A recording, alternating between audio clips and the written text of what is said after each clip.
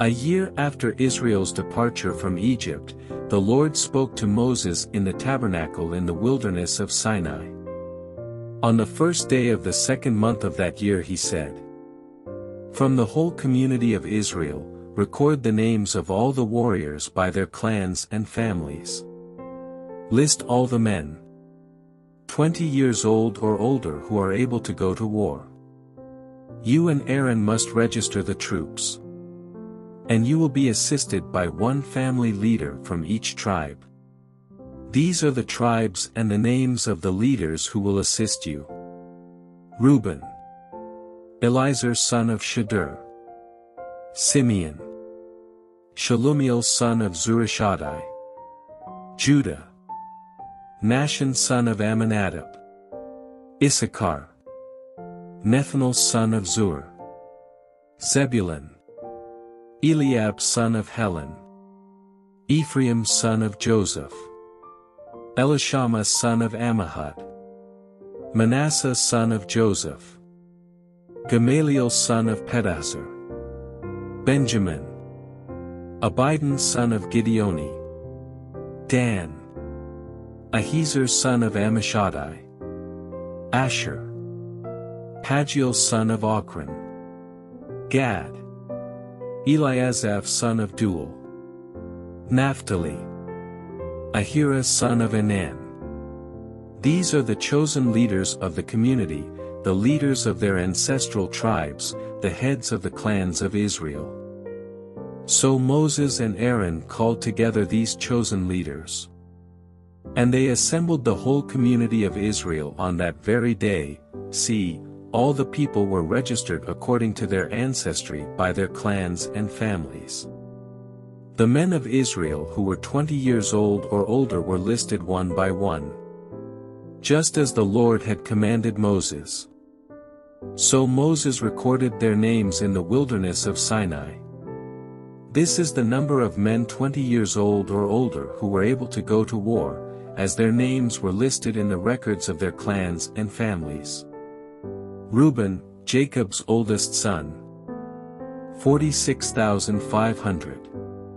Simeon, 59,300. Gad, 45,650. Judah, 74,600.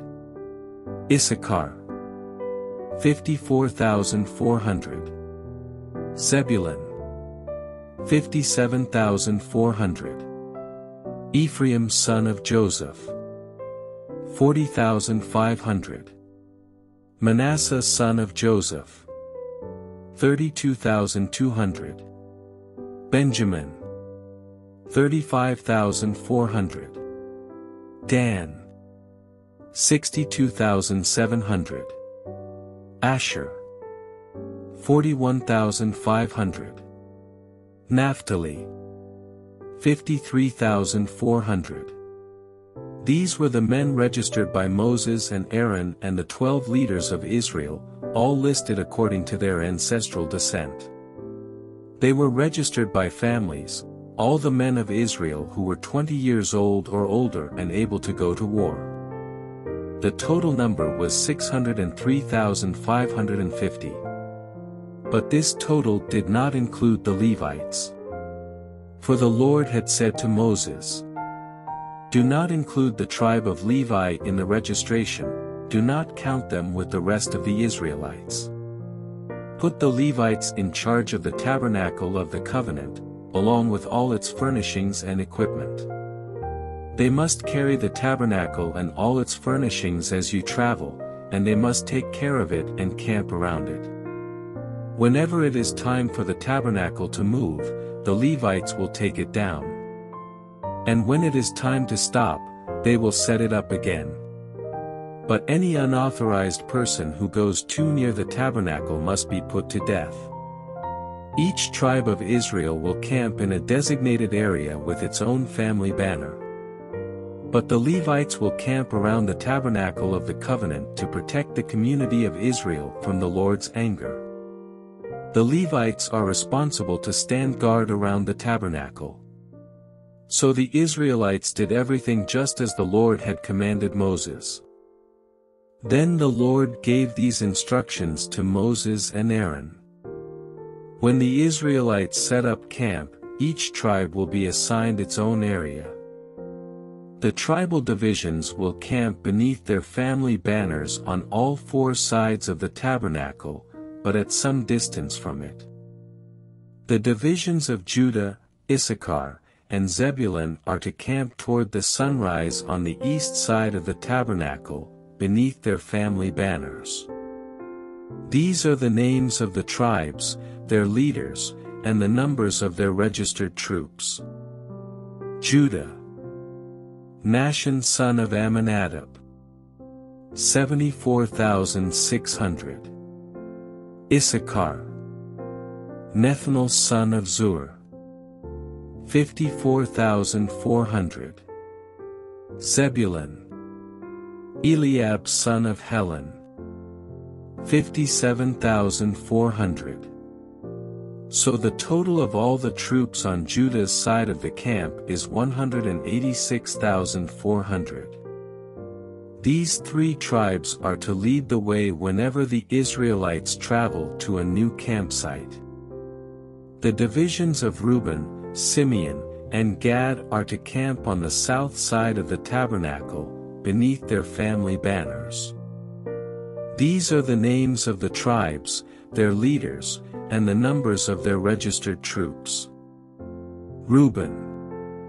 Elizur son of Shedeur. 46,500. Simeon. Shalumiel son of Zurishaddai. 59,300. Gad. Eliasaph son of Duel. 45,650. So the total of all the troops on Reuben's side of the camp is 151,450. These three tribes will be second in line whenever the Israelites travel. Then the tabernacle, carried by the Levites, will set out from the middle of the camp. All the tribes are to travel in the same order that they camp, each in position under the appropriate family banner. The divisions of Ephraim, Manasseh, and Benjamin are to camp on the west side of the tabernacle, beneath their family banners. These are the names of the tribes, their leaders, and the numbers of their registered troops. Ephraim. Elishama son of Ammihud. 40,500. Manasseh. Gamaliel son of Pedahzur. 32,200. Benjamin. Abidan son of Gideoni. 35,400. So the total of all the troops on Ephraim's side of the camp is 108,100. These three tribes will be third in line whenever the Israelites travel. The divisions of Dan, Asher, and Naphtali are to camp on the north side of the tabernacle, beneath their family banners. These are the names of the tribes, their leaders, and the numbers of their registered troops. Dan. Ahiezer son of Ammishaddai. 62,700. Asher. Pagiel son of Ochran. 41,500. Naphtali. Ahira son of Enan. 53,400. So the total of all the troops on Dan's side of the camp is 157,600. These three tribes will be last, marching under their banners whenever the Israelites travel. In summary, the troops of Israel listed by their families totaled 603,550. But as the Lord had commanded, the Levites were not included in this registration. So the people of Israel did everything as the Lord had commanded Moses. Each clan and family set up camp and marched under their banners exactly as the Lord had instructed them. This is the family line of Aaron and Moses as it was recorded when the Lord spoke to Moses on Mount Sinai. The names of Aaron's sons were Nadab, the oldest, Abihu, Eleazar, and Ithamar. These sons of Aaron were anointed and ordained to minister as priests. But Nadab and Abihu died in the Lord's presence in the wilderness of Sinai when they burned before the Lord the wrong kind of fire, different than he had commanded. Since they had no sons, this left only Eleazar and Ithamar to serve as priests with their father, Aaron. Then the Lord said to Moses, "Call forward the tribe of Levi, and present them to Aaron the priest to serve as his assistants. They will serve Aaron and the whole community, performing their sacred duties in and around the tabernacle.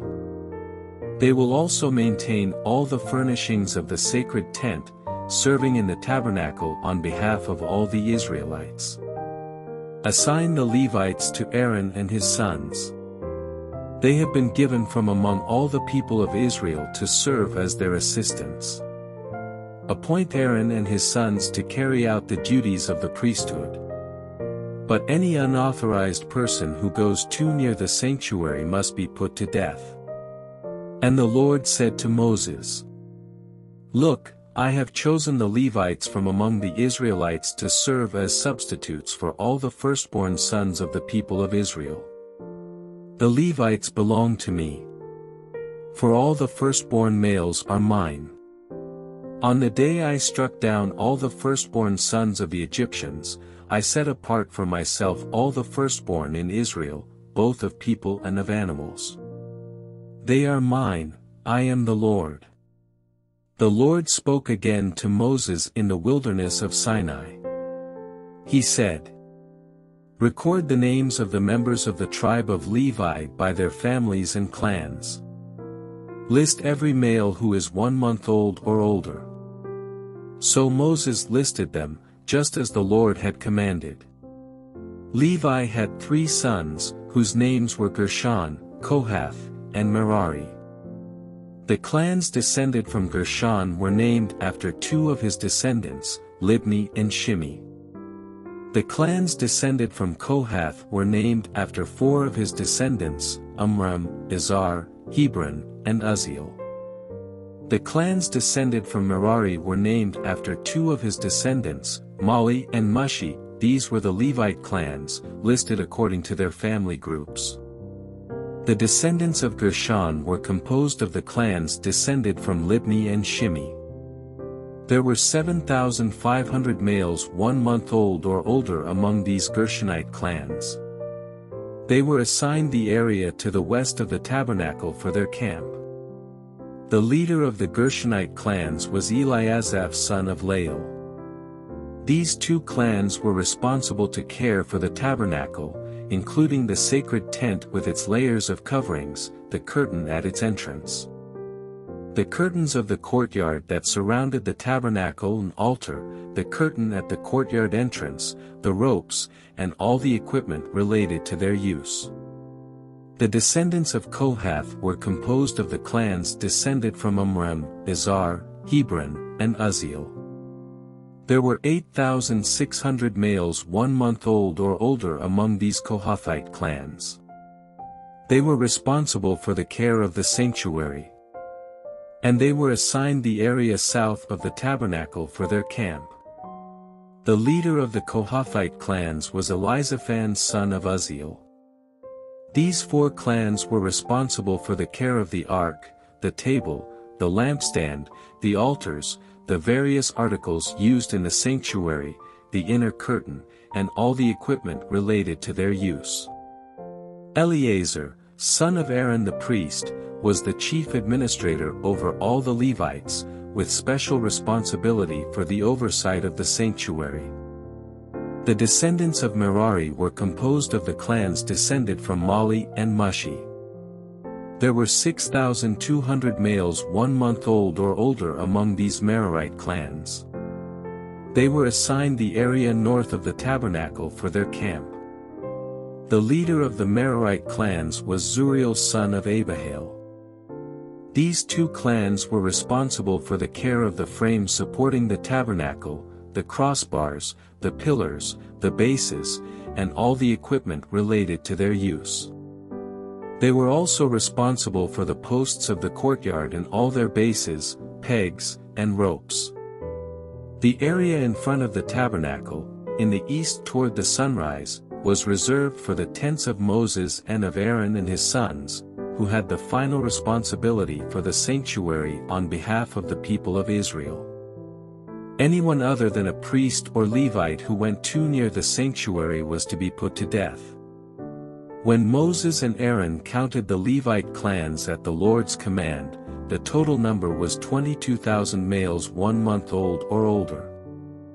Then the Lord said to Moses, "Now count all the firstborn sons in Israel who are 1 month old or older, and make a list of their names. The Levites must be reserved for me as substitutes for the firstborn sons of Israel, I am the Lord. And the Levites' livestock must be reserved for me as substitutes for the firstborn livestock of the whole nation of Israel." So Moses counted the firstborn sons of the people of Israel, just as the Lord had commanded.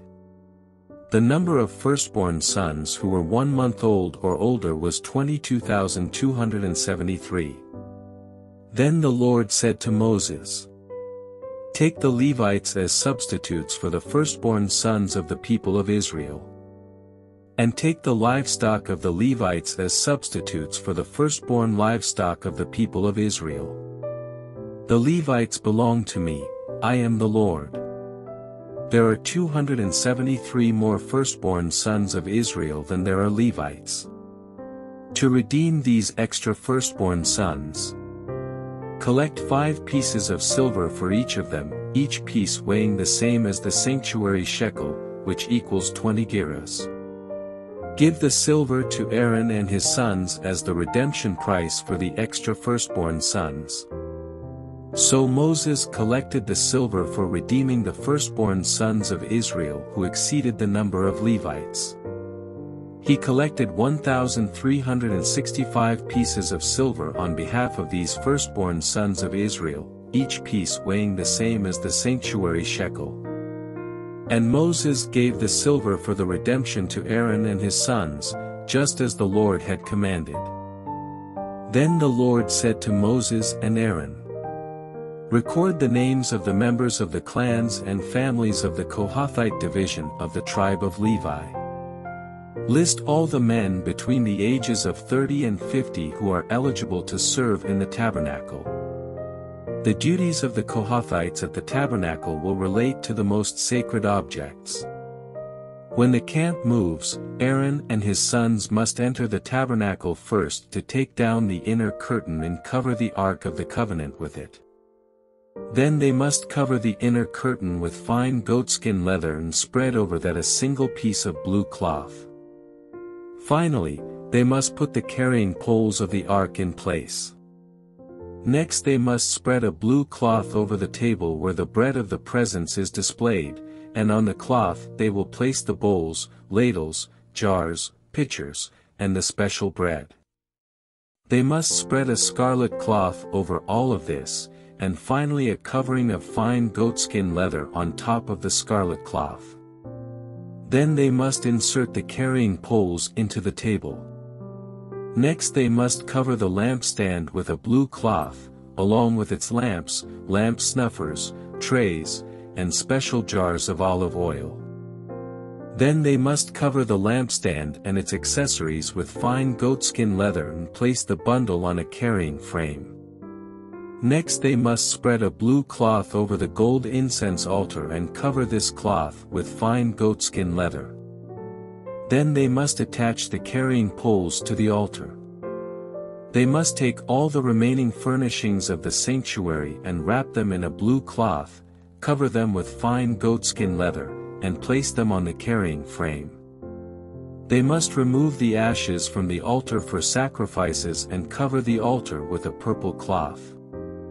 All the altar utensils, the fire pans, meat forks, shovels, basins, and all the containers, must be placed on the cloth, and a covering of fine goatskin leather must be spread over them.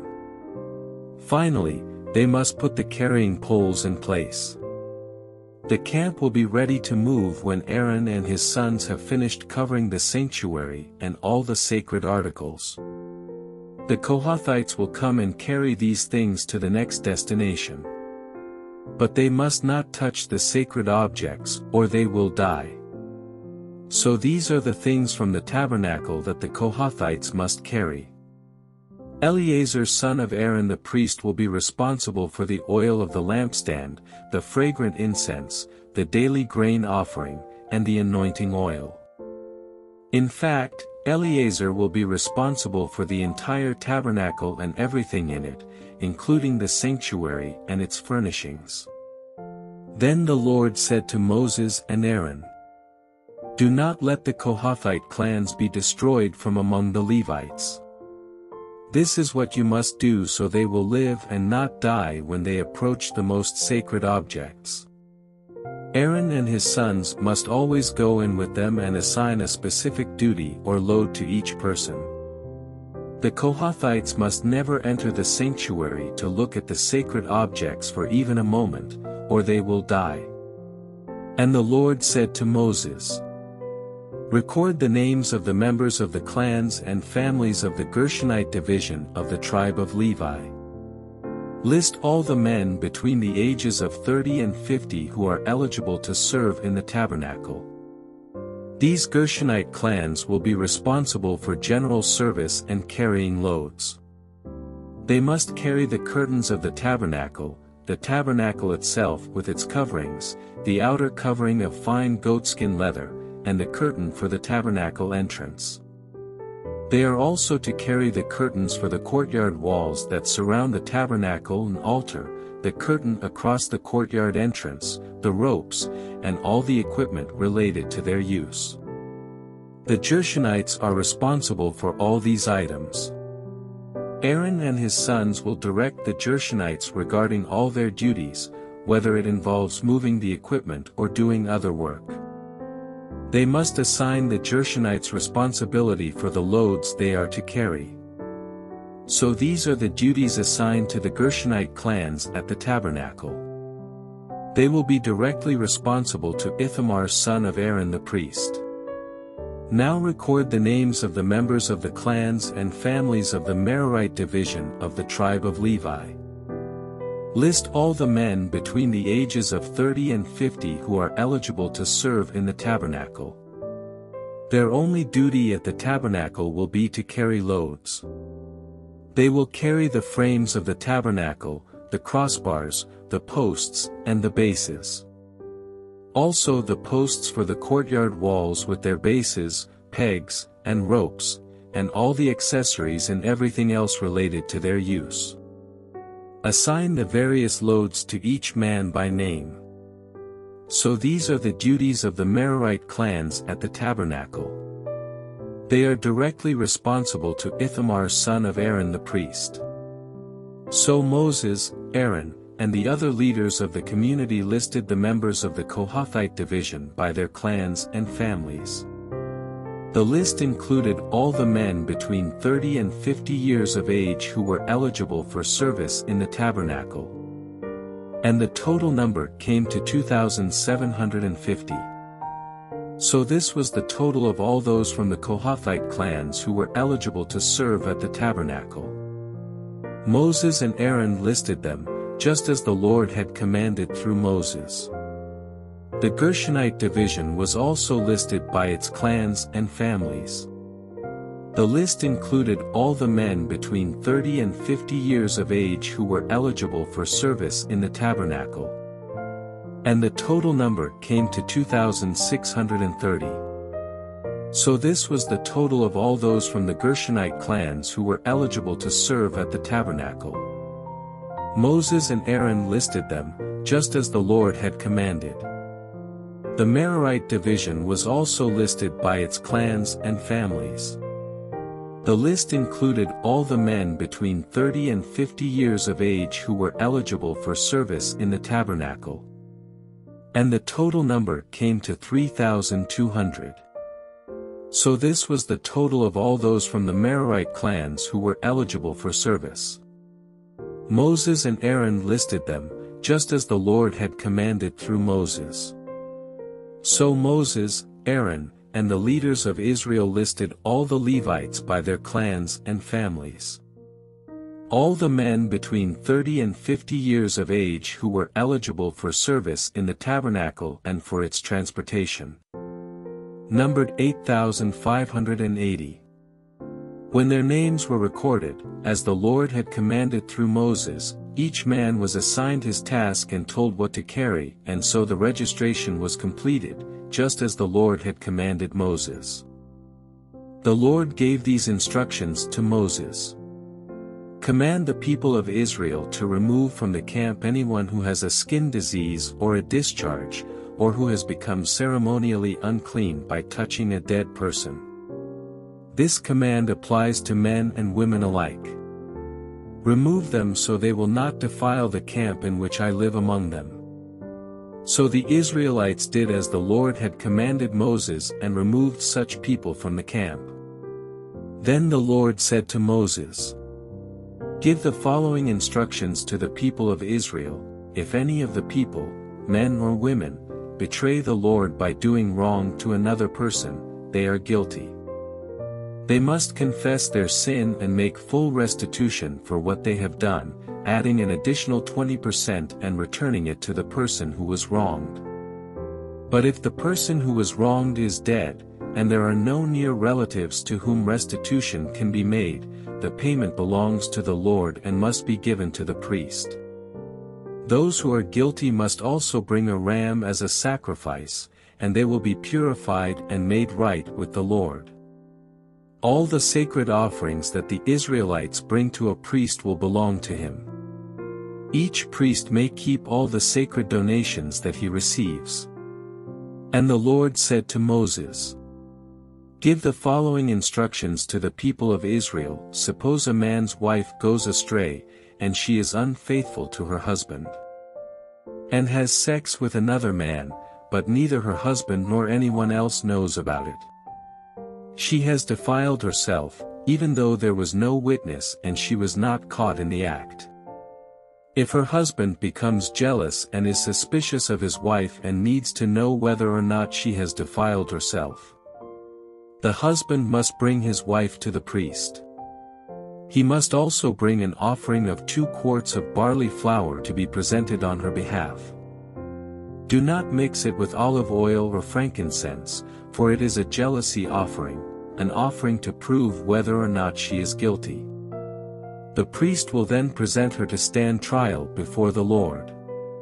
He must take some holy water in a clay jar and pour into it dust he has taken from the tabernacle floor. When the priest has presented the woman before the Lord, he must unbind her hair and place in her hands the offering of proof, the jealousy offering, to determine whether her husband's suspicions are justified. The priest will stand before her, holding the jar of bitter water that brings a curse to those who are guilty. The priest will then put the woman under oath and say to her, "If no other man has had sex with you, and you have not gone astray and defiled yourself while under your husband's authority, may you be immune from the effects of this bitter water that brings on the curse. But if you have gone astray by being unfaithful to your husband, and have defiled yourself by having sex with another man." At this point the priest must put the woman under oath by saying, "May the people know that the Lord's curse is upon you when he makes you infertile, causing your womb to shrivel and your abdomen to swell. Now may this water that brings the curse enter your body and cause your abdomen to swell and your womb to shrivel." And the woman will be required to say, "Yes, let it be so." And the priest will write these curses on a piece of leather and wash them off into the bitter water. He will make the woman drink the bitter water that brings on the curse. When the water enters her body, it will cause bitter suffering if she is guilty. The priest will take the jealousy offering from the woman's hand, lift it up before the Lord, and carry it to the altar. He will take a handful of the flour as a token portion and burn it on the altar, and he will require the woman to drink the water. If she has defiled herself by being unfaithful to her husband, the water that brings on the curse will cause bitter suffering. Her abdomen will swell and her womb will shrink and her name will become a curse among her people. But if she has not defiled herself and is pure, then she will be unharmed and will still be able to have children. This is the ritual law for dealing with suspicion.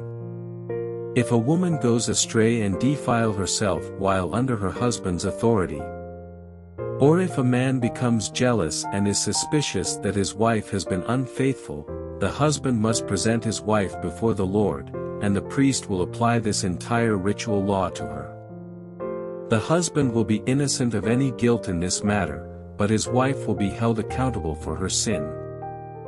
Then the Lord said to Moses, "Give the following instructions to the people of Israel. If any of the people, either men or women, take the special vow of a Nazirite, setting themselves apart to the Lord in a special way, they must give up wine and other alcoholic drinks. They must not use vinegar made from wine or from other alcoholic drinks, they must not drink fresh grape juice, and they must not eat grapes or raisins. As long as they are bound by their Nazirite vow, they are not allowed to eat or drink anything that comes from a grapevine, not even the grape seeds or skins. They must never cut their hair throughout the time of their vow, for they are holy and set apart to the Lord. Until the time of their vow has been fulfilled, they must let their hair grow long. And they must not go near a dead body during the entire period of their vow to the Lord. Even if the dead person is their own father, mother, brother, or sister, they must not defile themselves, for the hair on their head is the symbol of their separation to God. This requirement applies as long as they are set apart to the Lord. If someone falls dead beside them, the hair they have dedicated will be defiled. They must wait for 7 days and then shave their heads. Then they will be cleansed from their defilement. On the 8th day they must bring 2 turtle doves or 2 young pigeons to the priest at the entrance of the tabernacle. The priest will offer one of the birds for a sin offering and the other for a burnt offering. In this way, he will purify them from the guilt they incurred through contact with the dead body. Then they must reaffirm their commitment and let their hair begin to grow again. The days of their vow that were completed before their defilement no longer count. They must rededicate themselves to the Lord as a Nazirite for the full term of their vow, and each must bring a 1-year-old male lamb for a guilt offering. This is the ritual law for Nazirites. At the conclusion of their time of separation as Nazirites, they must each go to the entrance of the tabernacle and offer their sacrifices to the Lord, a 1-year-old male lamb without defect for a burnt offering, a 1-year-old female lamb without defect for a sin offering, a ram without defect for a peace offering, a basket of bread made without yeast, cakes of choice flour mixed with olive oil and wafers spread with olive oil, along with their prescribed grain offerings and liquid offerings. The priest will present these offerings before the Lord, first the sin offering and the burnt offering. Then the ram for a peace offering, along with the basket of bread made without yeast. The priest must also present the prescribed grain offering and liquid offering to the Lord. Then the Nazirites will shave their heads at the entrance of the tabernacle.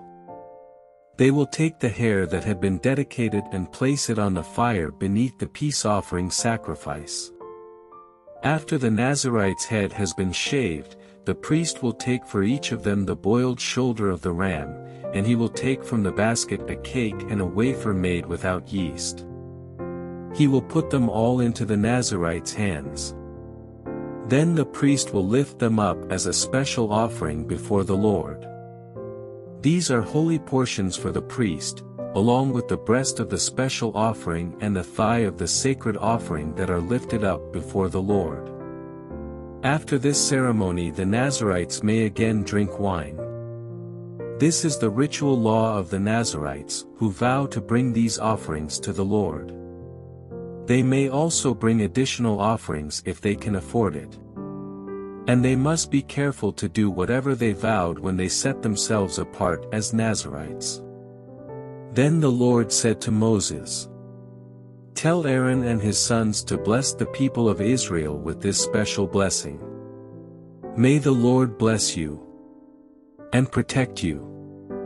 May the Lord smile on you and be gracious to you. May the Lord show you his favor and give you his peace. Whenever Aaron and his sons bless the people of Israel in my name, I myself will bless them." On the day Moses set up the tabernacle, he anointed it and set it apart as holy. He also anointed and set apart all its furnishings and the altar with its utensils. Then the leaders of Israel, the tribal leaders who had registered the troops, came and brought their offerings. Together they brought 6 large wagons and 12 oxen. There was a wagon for every 2 leaders and an ox for each leader. They presented these to the Lord in front of the tabernacle. Then the Lord said to Moses, "Receive their gifts, and use these oxen and wagons for transporting the tabernacle. Distribute them among the Levites according to the work they have to do." So Moses took the wagons and oxen and presented them to the Levites. He gave 2 wagons and 4 oxen to the Gershonite division for their work. And he gave 4 wagons and 8 oxen to the Merarite division for their work. All their work was done under the leadership of Ithamar son of Aaron the priest. But he gave none of the wagons or oxen to the Kohathite division, since they were required to carry the sacred objects of the tabernacle on their shoulders. The leaders also presented dedication gifts for the altar at the time it was anointed. They each placed their gifts before the altar. The Lord said to Moses, "Let one leader bring his gift each day for the dedication of the altar." On the first day Nahshon son of Amminadab, leader of the tribe of Judah, presented his offering. His offering consisted of a silver platter weighing 3¼ pounds and a silver basin weighing 1¾ pounds, as measured by the weight of the sanctuary shekel. These were both filled with grain offerings of choice flour moistened with olive oil. He also brought a gold container weighing 4 ounces, which was filled with incense. He brought a young bull, a ram, and a 1-year-old male lamb for a burnt offering, and a male goat for a sin offering. For a peace offering he brought 2 bulls, 5 rams, 5 male goats, and 5 one-year-old male lambs. This was the offering brought by Nahshon son of Amminadab. On the second day Nethanel son of Zur, leader of the tribe of Issachar, presented his offering. His offering consisted of a silver platter weighing 3¼ pounds and a silver basin weighing 1¾ pounds, as measured by the weight of the sanctuary shekel. These were both filled with grain offerings of choice flour moistened with olive oil. He also brought a gold container weighing 4 ounces, which was filled with incense. He brought a young bull, a ram, and a 1-year-old male lamb for a burnt offering, and a male goat for a sin offering. For a peace offering he brought 2 bulls, 5 rams, 5 male goats, and 5 one-year-old male lambs. This was the offering brought by Nethanel son of Zur. On the third day Eliab son of Helon, leader of the tribe of Zebulun, presented his offering. His offering consisted of a silver platter weighing 3¼ pounds and a silver basin weighing 1¾ pounds, as measured by the weight of the sanctuary shekel. These were both filled with grain offerings of choice flour moistened with olive oil. He also brought a gold container weighing 4 ounces, which was filled with incense. He brought a young bull, a ram, and a 1-year-old male lamb for a burnt offering, and a male goat for a sin offering. For a peace offering he brought 2 bulls, 5 rams, 5 male goats, and 5 1-year-old male lambs. This was the offering brought by Eliab son of Helon. On the 4th day Elizur son of Shedeur, leader of the tribe of Reuben, presented his offering. His offering consisted of a silver platter weighing 3 1/4 pounds and a silver basin weighing 1 3/4 pounds, as measured by the weight of the sanctuary shekel. These were both filled with grain offerings of choice flour moistened with olive oil. He also brought a gold container weighing 4 ounces, which was filled with incense. He brought a young bull, a ram, and a 1-year-old male lamb for a burnt offering, and a male goat for a sin offering. For a peace offering he brought 2 bulls, 5 rams, 5 male goats, and 5 1-year-old male lambs. This was the offering brought by Elizur son of Shedeur.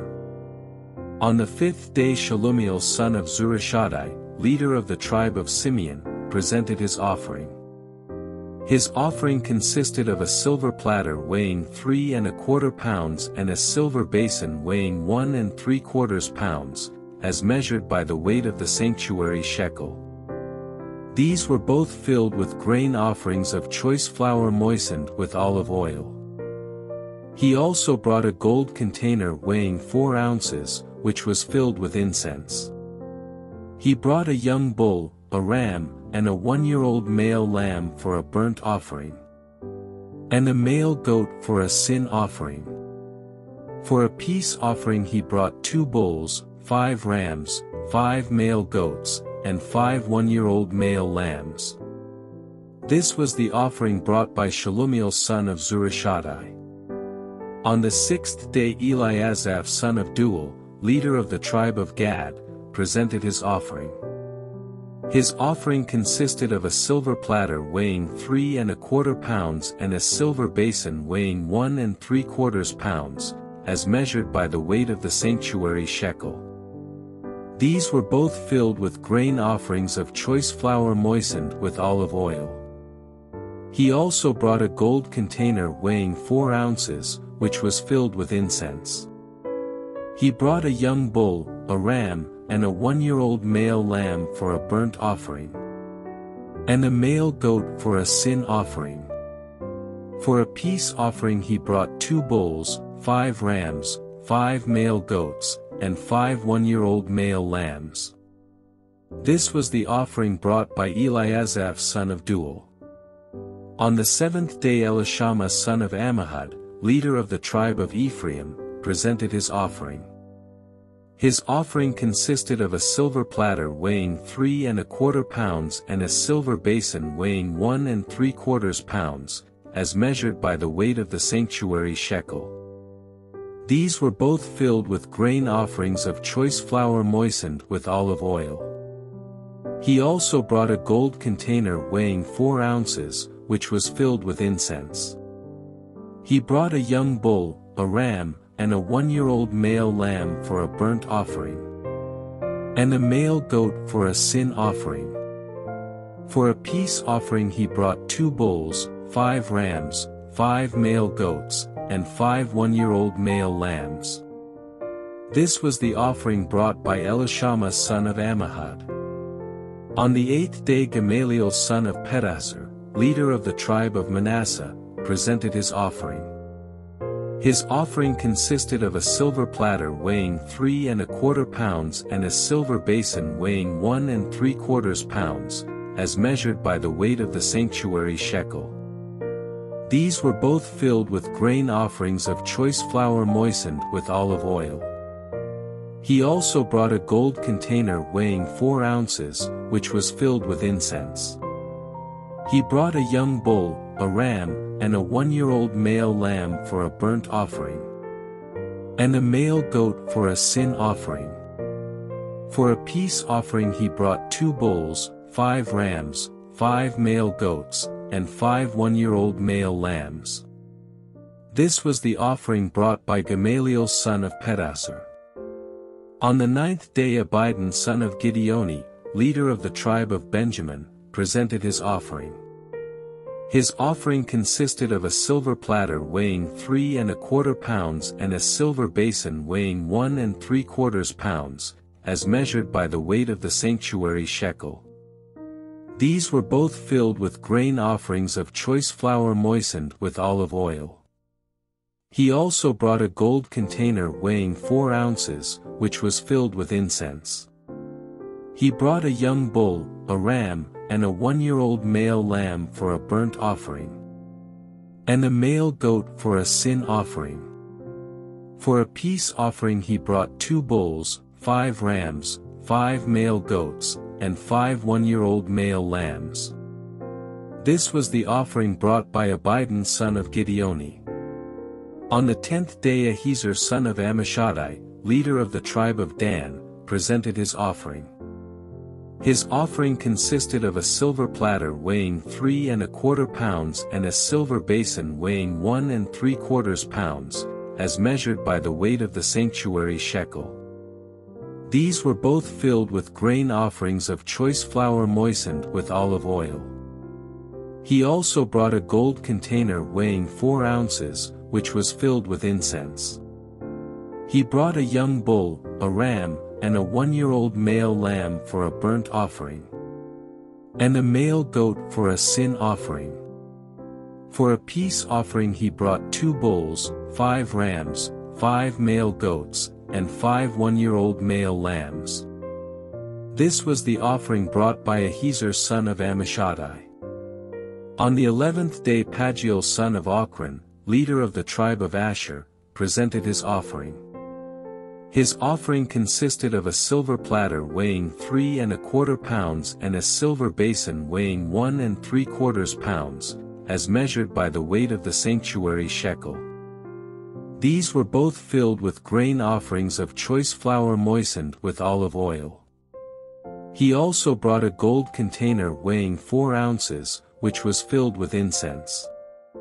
He brought a young bull, a ram, and a 1-year-old male lamb for a burnt offering, and a male goat for a sin offering. For a peace offering he brought 2 bulls, 5 rams, 5 male goats, and 5 one-year-old male lambs. This was the offering brought by Pagiel son of Ochran. On the 12th day Ahira son of Enan, leader of the tribe of Naphtali, presented his offering. His offering consisted of a silver platter weighing 3 1/4 pounds and a silver basin weighing 1 3/4 pounds, as measured by the weight of the sanctuary shekel. These were both filled with grain offerings of choice flour moistened with olive oil. He also brought a gold container weighing 4 ounces, which was filled with incense. He brought a young bull, a ram, and a 1-year-old male lamb for a burnt offering, and a male goat for a sin offering. For a peace offering he brought 2 bulls, 5 rams, 5 male goats, and 5 one-year-old male lambs. This was the offering brought by Ahira son of Enan. So this was the dedication offering brought by the leaders of Israel at the time the altar was anointed: 12 silver platters, 12 silver basins, and 12 gold incense containers. Each silver platter weighed 3 1/4 pounds, and each silver basin weighed 1 3/4 pounds. The total weight of the silver was 60 pounds, as measured by the weight of the sanctuary shekel. Each of the 12 gold containers that was filled with incense weighed 4 ounces, as measured by the weight of the sanctuary shekel. The total weight of the gold was 3 pounds. 12 young bulls, 12 rams, and 12 one-year-old male lambs were donated for the burnt offerings, along with their prescribed grain offerings. 12 male goats were brought for the sin offerings. 24 bulls, 60 rams, 60 male goats, and 61-year-old male lambs were donated for the peace offerings. This was the dedication offering for the altar after it was anointed. Whenever Moses went into the tabernacle to speak with the Lord, he heard the voice speaking to him from between the two cherubim above the ark's cover, the place of atonement, that rests on the ark of the covenant. The Lord spoke to him from there. The Lord said to Moses, "Give Aaron the following instructions: when you set up the 7 lamps in the lampstand, place them so their light shines forward in front of the lampstand." So Aaron did this. He set up the 7 lamps so they reflected their light forward, just as the Lord had commanded Moses. The entire lampstand, from its base to its decorative blossoms, was made of beaten gold. It was built according to the exact design the Lord had shown Moses. Then the Lord said to Moses, "Now set the Levites apart from the rest of the people of Israel and make them ceremonially clean. Do this by sprinkling them with the water of purification, and have them shave their entire body and wash their clothing. Then they will be ceremonially clean. Have them bring a young bull and a grain offering of choice flour moistened with olive oil, along with a second young bull for a sin offering. Then assemble the whole community of Israel, and present the Levites at the entrance of the tabernacle. When you present the Levites before the Lord, the people of Israel must lay their hands on them. Raising his hands, Aaron must then present the Levites to the Lord as a special offering from the people of Israel, thus dedicating them to the Lord's service. Next, the Levites will lay their hands on the heads of the young bulls. Present one as a sin offering and the other as a burnt offering to the Lord, to purify the Levites and make them right with the Lord. Then have the Levites stand in front of Aaron and his sons, and raise your hands and present them as a special offering to the Lord. In this way, you will set the Levites apart from the rest of the people of Israel, and the Levites will belong to me.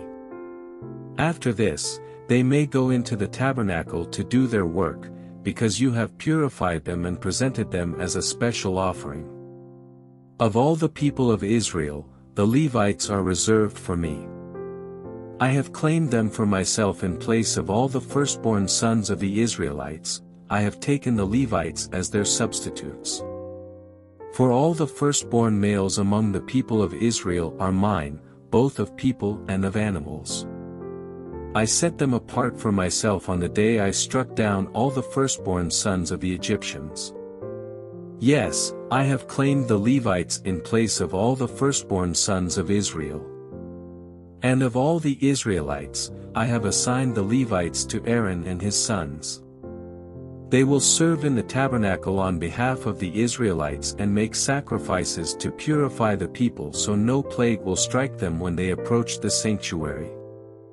So Moses, Aaron, and the whole community of Israel dedicated the Levites, carefully following all the Lord's instructions to Moses. The Levites purified themselves from sin and washed their clothes, and Aaron lifted them up and presented them to the Lord as a special offering. He then offered a sacrifice to purify them and make them right with the Lord. After that, the Levites went into the tabernacle to perform their duties, assisting Aaron and his sons. So they carried out all the commands that the Lord gave Moses concerning the Levites. The Lord also instructed Moses.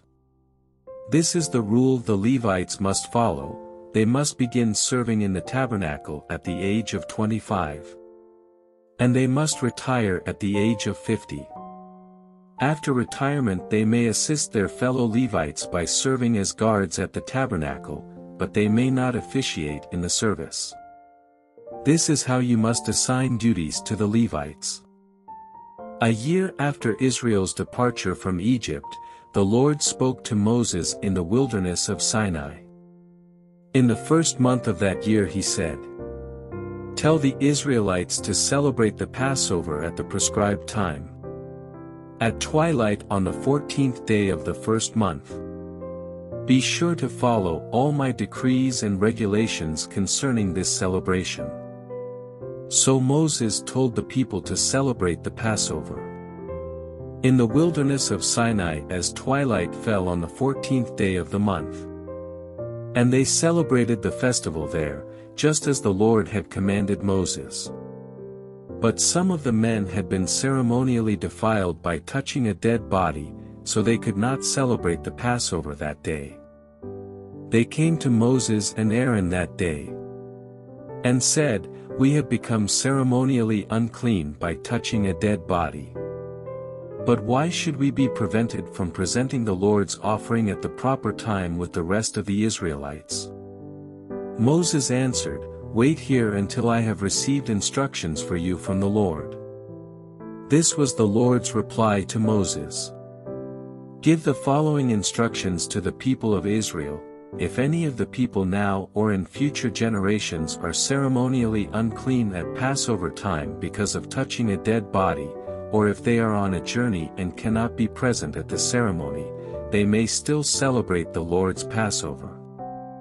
They must offer the Passover sacrifice 1 month later, at twilight on the 14th day of the second month. They must eat the Passover lamb at that time with bitter salad greens and bread made without yeast. They must not leave any of the lamb until the next morning, and they must not break any of its bones. They must follow all the normal regulations concerning the Passover. But those who neglect to celebrate the Passover at the regular time, even though they are ceremonially clean and not away on a trip, will be cut off from the community of Israel. If they fail to present the Lord's offering at the proper time, they will suffer the consequences of their guilt. And if foreigners living among you want to celebrate the Passover to the Lord, they must follow these same decrees and regulations. The same laws apply both to native-born Israelites and to the foreigners living among you. On the day the tabernacle was set up, the cloud covered it. But from evening until morning the cloud over the tabernacle looked like a pillar of fire. This was the regular pattern. At night the cloud that covered the tabernacle had the appearance of fire. Whenever the cloud lifted from over the sacred tent, the people of Israel would break camp and follow it. And wherever the cloud settled, the people of Israel would set up camp. In this way, they traveled and camped at the Lord's command wherever He told them to go. Then they remained in their camp as long as the cloud stayed over the tabernacle. If the cloud remained over the tabernacle for a long time, the Israelites stayed and performed their duty to the Lord. Sometimes the cloud would stay over the tabernacle for only a few days, so the people would stay for only a few days, as the Lord commanded. Then at the Lord's command they would break camp and move on. Sometimes the cloud stayed only overnight and lifted the next morning. But day or night, when the cloud lifted, the people broke camp and moved on. Whether the cloud stayed above the tabernacle for 2 days, a month, or a year, the people of Israel stayed in camp and did not move on. But as soon as it lifted, they broke camp and moved on. So they camped or traveled at the Lord's command, and they did whatever the Lord told them through Moses. Now the Lord said to Moses, "Make 2 trumpets of hammered silver for calling the community to assemble and for signaling the breaking of camp. When both trumpets are blown, everyone must gather before you at the entrance of the tabernacle. But if only 1 trumpet is blown, then only the leaders, the heads of the clans of Israel, must present themselves to you. When you sound the signal to move on, the tribes camped on the east side of the tabernacle must break camp and move forward. When you sound the signal a second time, the tribes camped on the south will follow. You must sound short blasts as the signal for moving on. But when you call the people to an assembly, blow the trumpets with a different signal. Only the priests, Aaron's descendants, are allowed to blow the trumpets. This is a permanent law for you, to be observed from generation to generation. When you arrive in your own land and go to war against your enemies who attack you, sound the alarm with the trumpets. Then the Lord your God will remember you and rescue you from your enemies. Blow the trumpets in times of gladness, too, sounding them at your annual festivals and at the beginning of each month. And blow the trumpets over your burnt offerings and peace offerings. The trumpets will remind your God of his covenant with you. I am the Lord your God. In the 2nd year after Israel's departure from Egypt, on the 20th day of the 2nd month, the cloud lifted from the tabernacle of the covenant. So the Israelites set out from the wilderness of Sinai and traveled on from place to place until the cloud stopped in the wilderness of Paran. When the people set out for the first time, following the instructions the Lord had given through Moses, Judah's troops led the way. They marched behind their banner, and their leader was Nahshon son of Amminadab. They were joined by the troops of the tribe of Issachar, led by Nethanel son of Zur. And the troops of the tribe of Zebulun, led by Eliab son of Helon. Then the tabernacle was taken down, and the Gershonite and Merarite divisions of the Levites were next in the line of march, carrying the tabernacle with them. Reuben's troops went next, marching behind their banner. Their leader was Elizur son of Shedeur. They were joined by the troops of the tribe of Simeon, led by Shelumiel son of Zurishaddai. And the troops of the tribe of Gad, led by Eliasaph son of Deuel. Next came the Kohathite division of the Levites, carrying the sacred objects from the tabernacle. Before they arrived at the next camp, the tabernacle would already be set up at its new location. Ephraim's troops went next, marching behind their banner. Their leader was Elishama son of Ammihud. They were joined by the troops of the tribe of Manasseh, led by Gamaliel son of Pedasur. And the troops of the tribe of Benjamin, led by Abidan son of Gideoni.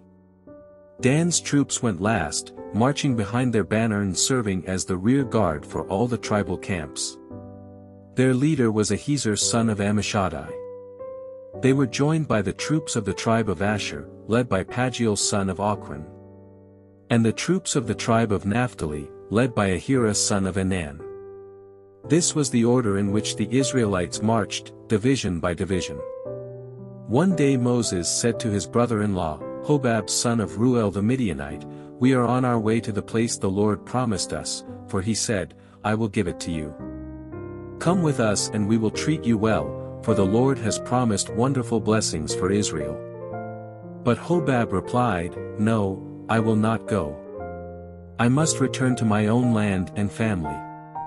"Please don't leave us," Moses pleaded. "You know the places in the wilderness where we should camp. Come, be our guide. If you do, we'll share with you all the blessings the Lord gives us." They marched for 3 days after leaving the mountain of the Lord, with the ark of the Lord's covenant moving ahead of them to show them where to stop and rest. As they moved on each day, the cloud of the Lord hovered over them. And whenever the ark set out, Moses would shout, "Arise, O Lord, and let your enemies be scattered. Let them flee before you."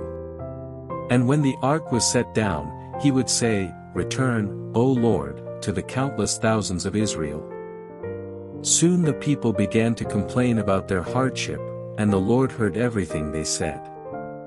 Then the Lord's anger blazed against them, and he sent a fire to rage among them, and he destroyed some of the people in the outskirts of the camp. Then the people screamed to Moses for help, and when he prayed to the Lord, the fire stopped. After that, the area was known as Tabra, which means, the place of burning, because fire from the Lord had burned among them there. Then the foreign rabble who were traveling with the Israelites began to crave the good things of Egypt. And the people of Israel also began to complain. "Oh, for some meat," they exclaimed. "We remember the fish we used to eat for free in Egypt. And we had all the cucumbers, melons, leeks, onions, and garlic we wanted. But now our appetites are gone. All we ever see is this manna." The manna looked like small coriander seeds, and it was pale yellow like gum resin. The people would go out and gather it from the ground. They made flour by grinding it with hand mills or pounding it in mortars. Then they boiled it in a pot and made it into flat cakes. These cakes tasted like pastries baked with olive oil. The manna came down on the camp with the dew during the night. Moses heard all the families standing in the doorways of their tents whining, and the Lord became extremely angry. Moses was also very aggravated. And Moses said to the Lord, "Why are you treating me, your servant, so harshly? Have mercy on me. What did I do to deserve the burden of all these people? Did I give birth to them? Did I bring them into the world? Why did you tell me to carry them in my arms like a mother carries a nursing baby? How can I carry them to the land you swore to give their ancestors? Where am I supposed to get meat for all these people? They keep whining to me, saying, 'Give us meat to eat.' I can't carry all these people by myself. The load is far too heavy. If this is how you intend to treat me, just go ahead and kill me. Do me a favor and spare me this misery." Then the Lord said to Moses, "Gather before me 70 men who are recognized as elders and leaders of Israel. Bring them to the tabernacle to stand there with you. I will come down and talk to you there. I will take some of the Spirit that is upon you, and I will put the Spirit upon them also. They will bear the burden of the people along with you, so you will not have to carry it alone. And say to the people, 'Purify yourselves, for tomorrow you will have meat to eat.' You were whining, and the Lord heard you when you cried, 'Oh, for some meat. We were better off in Egypt.' Now the Lord will give you meat, and you will have to eat it. And it won't be for just a day or two, or for 5 or 10 or even 20. You will eat it for a whole month until you gag and are sick of it. For you have rejected the Lord, who is here among you, and you have whined to him, saying, 'Why did we ever leave Egypt?' But Moses responded to the Lord, 'There are 600,000 foot soldiers here with me, and yet you say, I will give them meat for a whole month. Even if we butchered all our flocks and herds, would that satisfy them? Even if we caught all the fish in the sea, would that be enough?' Then the Lord said to Moses, 'Has my arm lost its power? Now you will see whether or not my word comes true.' So Moses went out and reported the Lord's words to the people. He gathered the 70 elders and stationed them around the tabernacle. And the Lord came down in the cloud and spoke to Moses. Then he gave the 70 elders the same Spirit that was upon Moses. And when the Spirit rested upon them, they prophesied. But this never happened again. 2 men, Eldad and Medad, had stayed behind in the camp. They were listed among the elders, but they had not gone out to the tabernacle. Yet the Spirit rested upon them as well, so they prophesied there in the camp. A young man ran and reported to Moses, "Eldad and Medad are prophesying in the camp." Joshua son of Nun, who had been Moses' assistant since his youth, protested, "Moses, my master, make them stop." But Moses replied, "Are you jealous for my sake? I wish that all the Lord's people were prophets and that the Lord would put his Spirit upon them all." Then Moses returned to the camp with the elders of Israel. Now the Lord sent a wind that brought quail from the sea and let them fall all around the camp. For miles in every direction there were quail flying about 3 feet above the ground. So the people went out and caught quail all that day and throughout the night and all the next day, too. No one gathered less than 50 bushels. They spread the quail all around the camp to dry. But while they were gorging themselves on the meat, while it was still in their mouths, the anger of the Lord blazed against the people, and he struck them with a severe plague. So that place was called Kibroth-Hattaavah, which means, graves of gluttony, because there they buried the people who had craved meat from Egypt. From Kibroth-Hattaavah the Israelites traveled to Hazeroth, where they stayed for some time. While they were at Hazeroth, Miriam and Aaron criticized Moses because he had married a Cushite woman. They said, "Has the Lord spoken only through Moses? Hasn't he spoken through us, too?" But the Lord heard them. Now Moses was very humble, more humble than any other person on earth. So immediately the Lord called to Moses, Aaron, and Miriam and said, "Go out to the tabernacle, all three of you." So the three of them went to the tabernacle. Then the Lord descended in a pillar of cloud and stood at the entrance of the tabernacle. Aaron and Miriam, he called, and they stepped forward. And the Lord said to them, "Now listen to what I say. If there were prophets among you, I, the Lord, would reveal myself in visions. I would speak to them in dreams. But not with my servant Moses. Of all my house, he is the one I trust. I speak to him face to face, clearly, and not in riddles. He sees the Lord as he is. So why were you not afraid to criticize my servant Moses?" The Lord was very angry with them, and he departed. As the cloud moved from above the tabernacle, there stood Miriam, her skin as white as snow from leprosy.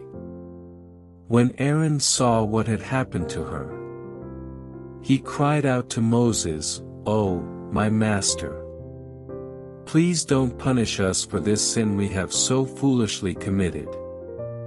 Don't let her be like a stillborn baby, already decayed at birth." So Moses cried out to the Lord, "O God, I beg you, please heal her." But the Lord said to Moses, "If her father had done nothing more than spit in her face, wouldn't she be defiled for 7 days? So keep her outside the camp for 7 days, and after that she may be accepted back." So Miriam was kept outside the camp for 7 days, and the people waited until she was brought back before they traveled again. Then they left Hazeroth and camped in the wilderness of Paran. The Lord now said to Moses, "Send out men to explore the land of Canaan, the land I am giving to the Israelites. Send one leader from each of the 12 ancestral tribes." So Moses did as the Lord commanded him. He sent out 12 men, all tribal leaders of Israel, from their camp in the wilderness of Paran. These were the tribes and the names of their leaders: Reuben, Shammua son of Zachar; Simeon, Shaphat son of Hori; Judah, Caleb son of Jephunneh; Issachar, Igal son of Joseph; Ephraim, Hosea son of Nun; Benjamin, Palti son of Raphu; Zebulun, Gadiel son of Sodi; Manasseh son of Joseph; Gadi son of Suzi; Dan, Amiel son of Jamalai; Asher, Sethur son of Michael; Naphtali, Nabi son of Vavsi; Gad, Gul son of Maki. These are the names of the men Moses sent out to explore the land. Moses called Hosea son of Nun by the name Joshua. Moses gave the men these instructions as he sent them out to explore the land: "Go north through the Negev into the hill country. See what the land is like, and find out whether the people living there are strong or weak, few or many. See what kind of land they live in. Is it good or bad? Do their towns have walls, or are they unprotected like open camps? Is the soil fertile or poor? Are there many trees? Do your best to bring back samples of the crops you see. It happened to be the season for harvesting the first ripe grapes. So they went up and explored the land from the wilderness of Zin as far as Rehob, near Lebo-Hamath. Going north, they passed through the Negev and arrived at Hebron, where Ahiman, Sheshai, and Talmai, all descendants of Anak, lived. The ancient town of Hebron was founded 7 years before the Egyptian city of Zoan. When they came to the valley of Eshcol, they cut down a branch with a single cluster of grapes so large that it took 2 of them to carry it on a pole between them.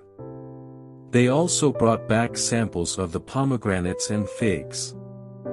That place was called the Valley of Eshcol, which means cluster, because of the cluster of grapes the Israelite men cut there. After exploring the land for 40 days, the men returned to Moses, Aaron, and the whole community of Israel at Kadesh in the wilderness of Paran. They reported to the whole community what they had seen and showed them the fruit they had taken from the land. This was their report to Moses: "We entered the land you sent us to explore, and it is indeed a bountiful country, a land flowing with milk and honey. Here is the kind of fruit it produces. But the people living there are powerful, and their towns are large and fortified. We even saw giants there, the descendants of Anak. The Amalekites live in the Negev, and the Hittites, Jebusites, and Amorites live in the hill country. The Canaanites live along the coast of the Mediterranean Sea and along the Jordan Valley." But Caleb tried to quiet the people as they stood before Moses. "Let's go at once to take the land," he said. "We can certainly conquer it." But the other men who had explored the land with him disagreed. "We can't go up against them. They are stronger than we are." So they spread this bad report about the land among the Israelites: "The land we traveled through and explored will devour anyone who goes to live there. All the people we saw were huge. We even saw giants there, the descendants of Anak. Next to them we felt like grasshoppers, and that's what they thought, too." Then the whole community began weeping aloud, and they cried all night. Their voices rose in a great chorus of protest against Moses and Aaron. "If only we had died in Egypt, or even here in the wilderness," they complained. "Why is the Lord taking us to this country only to have us die in battle? Our wives and our little ones will be carried off as plunder. Wouldn't it be better for us to return to Egypt?" Then they plotted among themselves, "Let's choose a new leader and go back to Egypt." Then Moses and Aaron fell face down on the ground before the whole community of Israel. 2 of the men who had explored the land, Joshua son of Nun and Caleb son of Jephunneh, tore their clothing. They said to all the people of Israel, "The land we traveled through and explored is a wonderful land. And if the Lord is pleased with us, he will bring us safely into that land and give it to us. It is a rich land flowing with milk and honey. Do not rebel against the Lord, and don't be afraid of the people of the land. They are only helpless prey to us. They have no protection, but the Lord is with us. Don't be afraid of them." But the whole community began to talk about stoning Joshua and Caleb. Then the glorious presence of the Lord appeared to all the Israelites at the tabernacle. And the Lord said to Moses, "How long will these people treat me with contempt? Will they never believe me, even after all the miraculous signs I have done among them? I will disown them and destroy them with a plague. Then I will make you into a nation greater and mightier than they are." But Moses objected. "What will the Egyptians think when they hear about it?" he asked the Lord. "They know full well the power you displayed in rescuing your people from Egypt.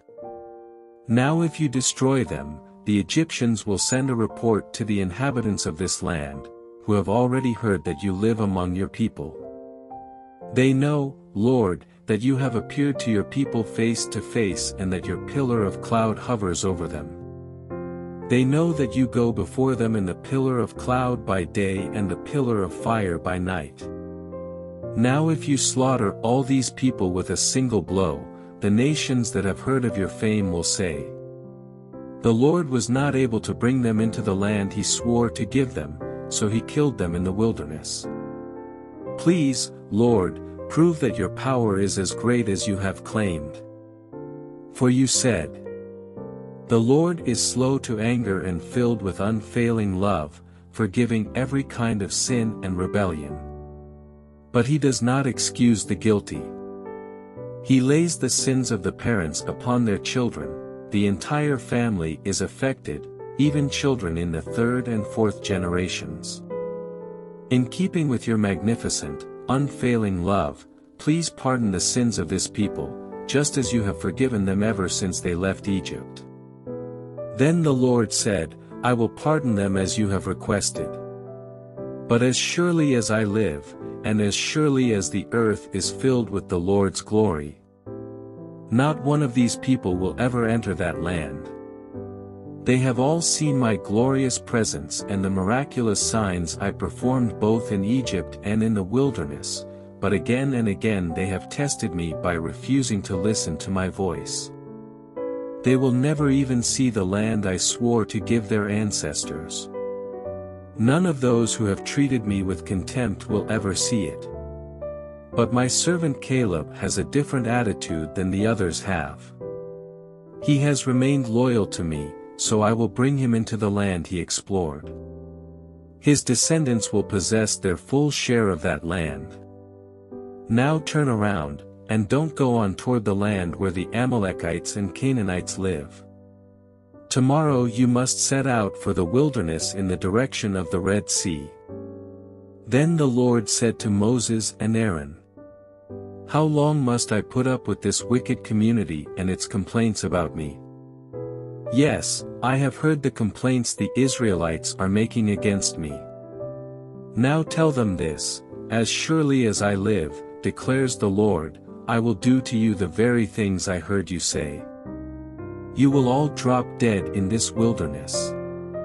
Because you complained against me, every one of you who is 20 years old or older and was included in the registration will die.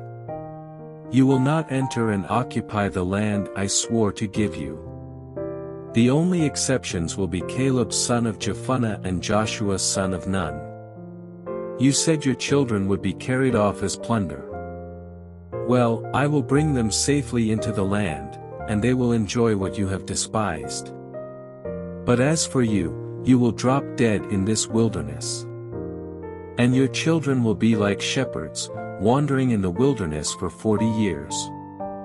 In this way, they will pay for your faithlessness, until the last of you lies dead in the wilderness.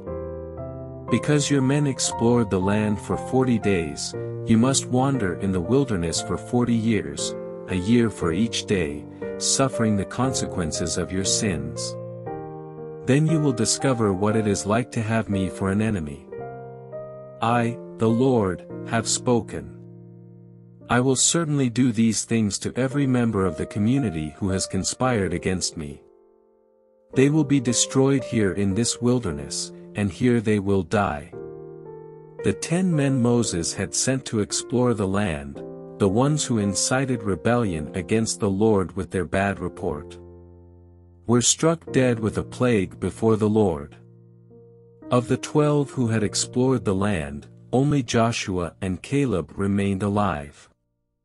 When Moses reported the Lord's words to all the Israelites, the people were filled with grief.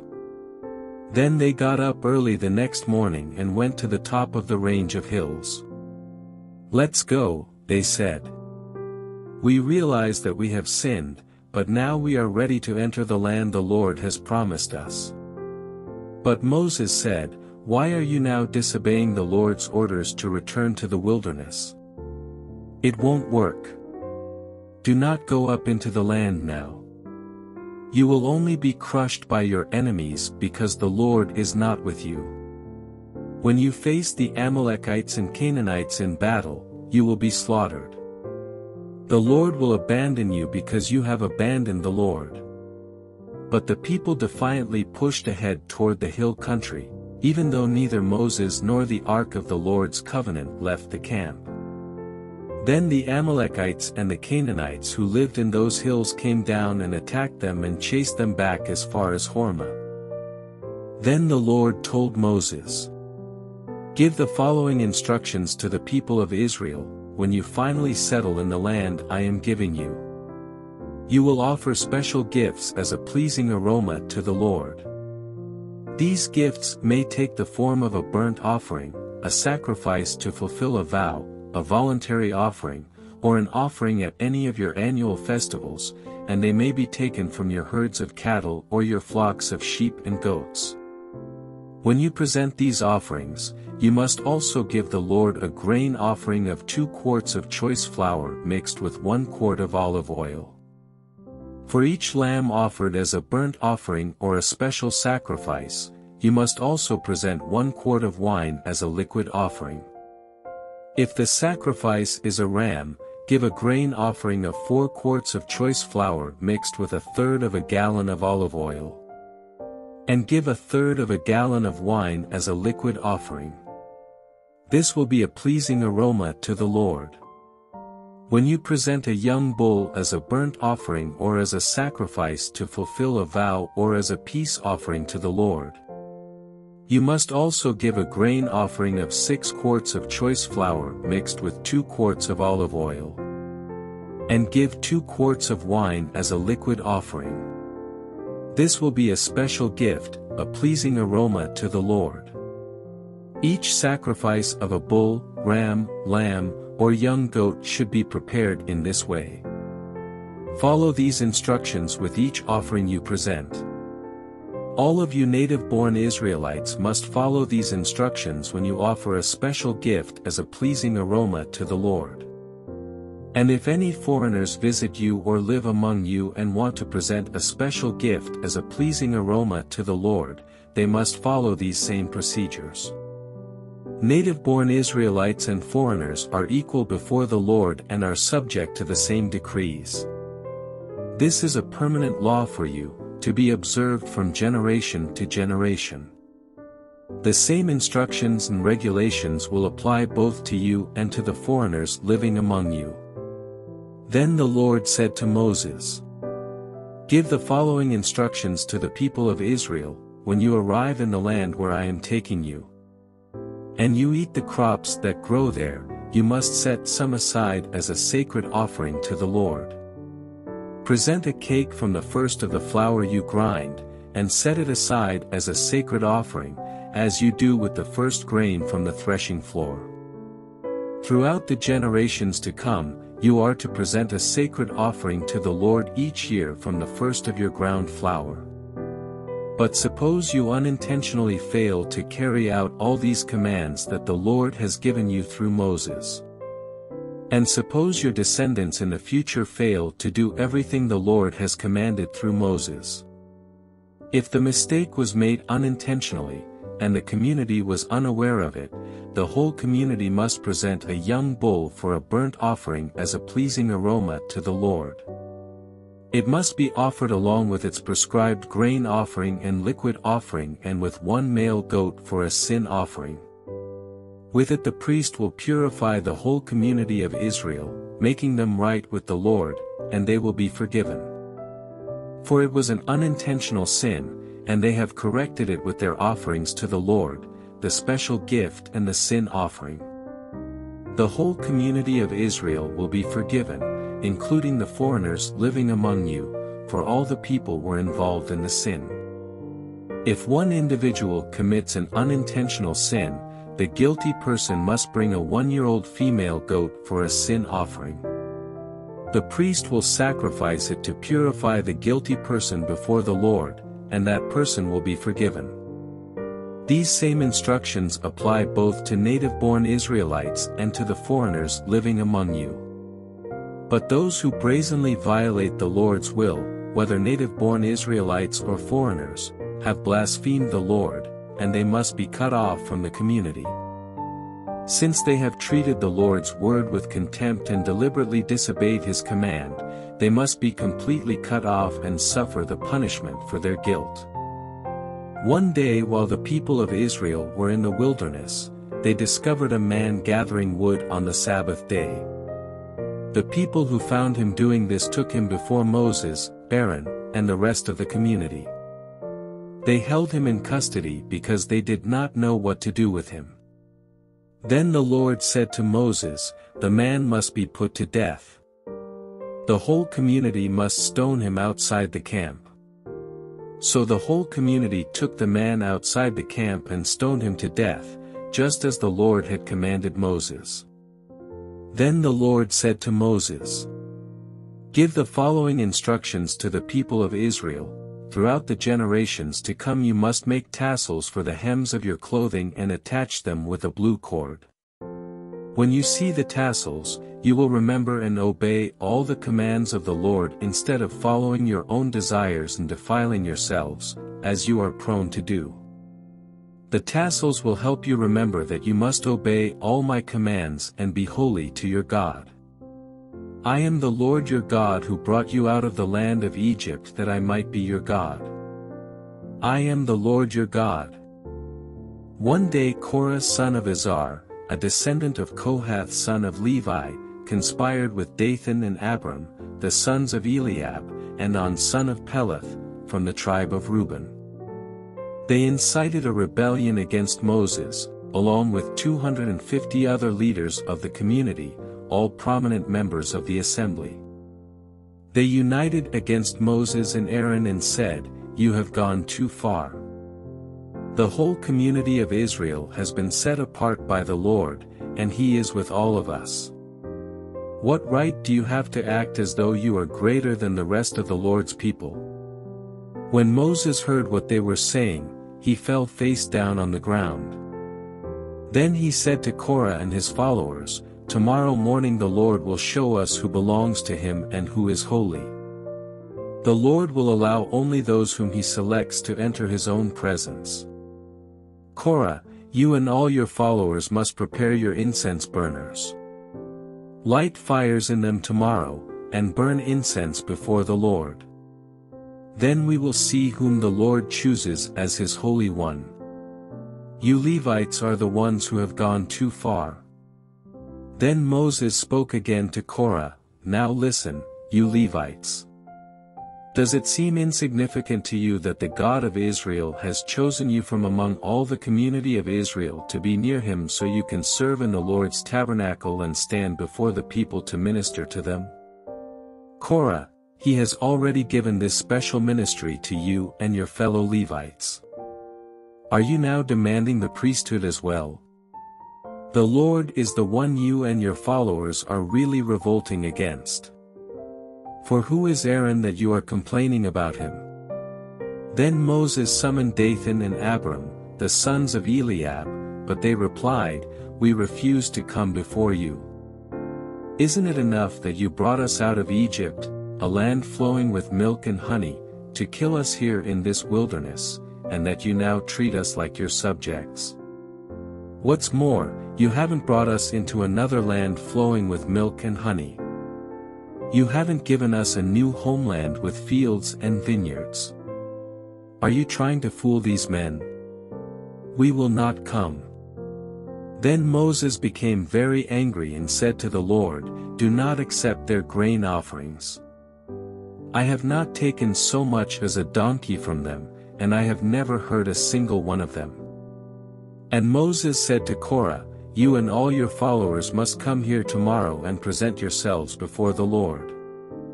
Aaron will also be here. You and each of your 250 followers must prepare an incense burner and put incense on it, so you can all present them before the Lord. Aaron will also bring his incense burner." So each of these men prepared an incense burner, lit the fire, and placed incense on it. Then they all stood at the entrance of the tabernacle with Moses and Aaron. Meanwhile, Korah had stirred up the entire community against Moses and Aaron, and they all gathered at the tabernacle entrance. Then the glorious presence of the Lord appeared to the whole community. And the Lord said to Moses and Aaron, "Get away from all these people so that I may instantly destroy them." But Moses and Aaron fell face down on the ground. "O God," they pleaded, "you are the God who gives breath to all creatures. Must you be angry with all the people when only one man sins?" And the Lord said to Moses, "Then tell all the people to get away from the tents of Korah, Dathan, and Abiram." So Moses got up and rushed over to the tents of Dathan and Abiram, followed by the elders of Israel. "Quick," he told the people. "Get away from the tents of these wicked men, and don't touch anything that belongs to them. If you do, you will be destroyed for their sins." So all the people stood back from the tents of Korah, Dathan, and Abiram. Then Dathan and Abiram came out and stood at the entrances of their tents, together with their wives and children and little ones. And Moses said, "This is how you will know that the Lord has sent me to do all these things that I have done, for I have not done them on my own. If these men die a natural death, or if nothing unusual happens, then the Lord has not sent me. But if the Lord does something entirely new and the ground opens its mouth and swallows them and all their belongings, and they go down alive into the grave, then you will know that these men have shown contempt for the Lord." He had hardly finished speaking the words when the ground suddenly split open beneath them. The earth opened its mouth and swallowed the men, along with their households and all their followers who were standing with them, and everything they owned. So they went down alive into the grave, along with all their belongings. The earth closed over them, and they all vanished from among the people of Israel. All the people around them fled when they heard their screams. "The earth will swallow us, too," they cried. Then fire blazed forth from the Lord and burned up the 250 men who were offering incense. And the Lord said to Moses, "Tell Eleazar son of Aaron the priest to pull all the incense burners from the fire, for they are holy. Also tell him to scatter the burning coals. Take the incense burners of these men who have sinned at the cost of their lives, and hammer the metal into a thin sheet to overlay the altar. Since these burners were used in the Lord's presence, they have become holy. Let them serve as a warning to the people of Israel." So Eleazar the priest collected the 250 bronze incense burners that had been used by the men who died in the fire, and the bronze was hammered into a thin sheet to overlay the altar. This would warn the Israelites that no unauthorized person, no one who was not a descendant of Aaron, should ever enter the Lord's presence to burn incense. If anyone did, the same thing would happen to him as happened to Korah and his followers. So the Lord's instructions to Moses were carried out. But the very next morning the whole community of Israel began muttering again against Moses and Aaron, saying, "You have killed the Lord's people." As the community gathered to protest against Moses and Aaron, they turned toward the tabernacle and saw that the cloud had covered it, and the glorious presence of the Lord appeared. Moses and Aaron came and stood in front of the tabernacle. And the Lord said to Moses, "Get away from all these people so that I can instantly destroy them." But Moses and Aaron fell face down on the ground. And Moses said to Aaron, "Quick, take an incense burner and place burning coals on it from the altar. Lay incense on it, and carry it out among the people to purify them and make them right with the Lord. The Lord's anger is blazing against them, the plague has already begun." Aaron did as Moses told him and ran out among the people. The plague had already begun to strike down the people, but Aaron burned the incense and purified the people. He stood between the dead and the living, and the plague stopped. But 14,700 people died in that plague, in addition to those who had died in the affair involving Korah. Then because the plague had stopped, Aaron returned to Moses at the entrance of the tabernacle. Then the Lord said to Moses, "Tell the people of Israel to bring you 12 wooden staffs, one from each leader of Israel's ancestral tribes, and inscribe each leader's name on his staff. Inscribe Aaron's name on the staff of the tribe of Levi, for there must be one staff for the leader of each ancestral tribe. Place these staffs in the tabernacle in front of the ark containing the tablets of the covenant, where I meet with you. Buds will sprout on the staff belonging to the man I choose. Then I will finally put an end to the people's murmuring and complaining against you." So Moses gave the instructions to the people of Israel, and each of the 12 tribal leaders, including Aaron, brought Moses a staff. Moses placed the staffs in the Lord's presence in the tabernacle of the covenant.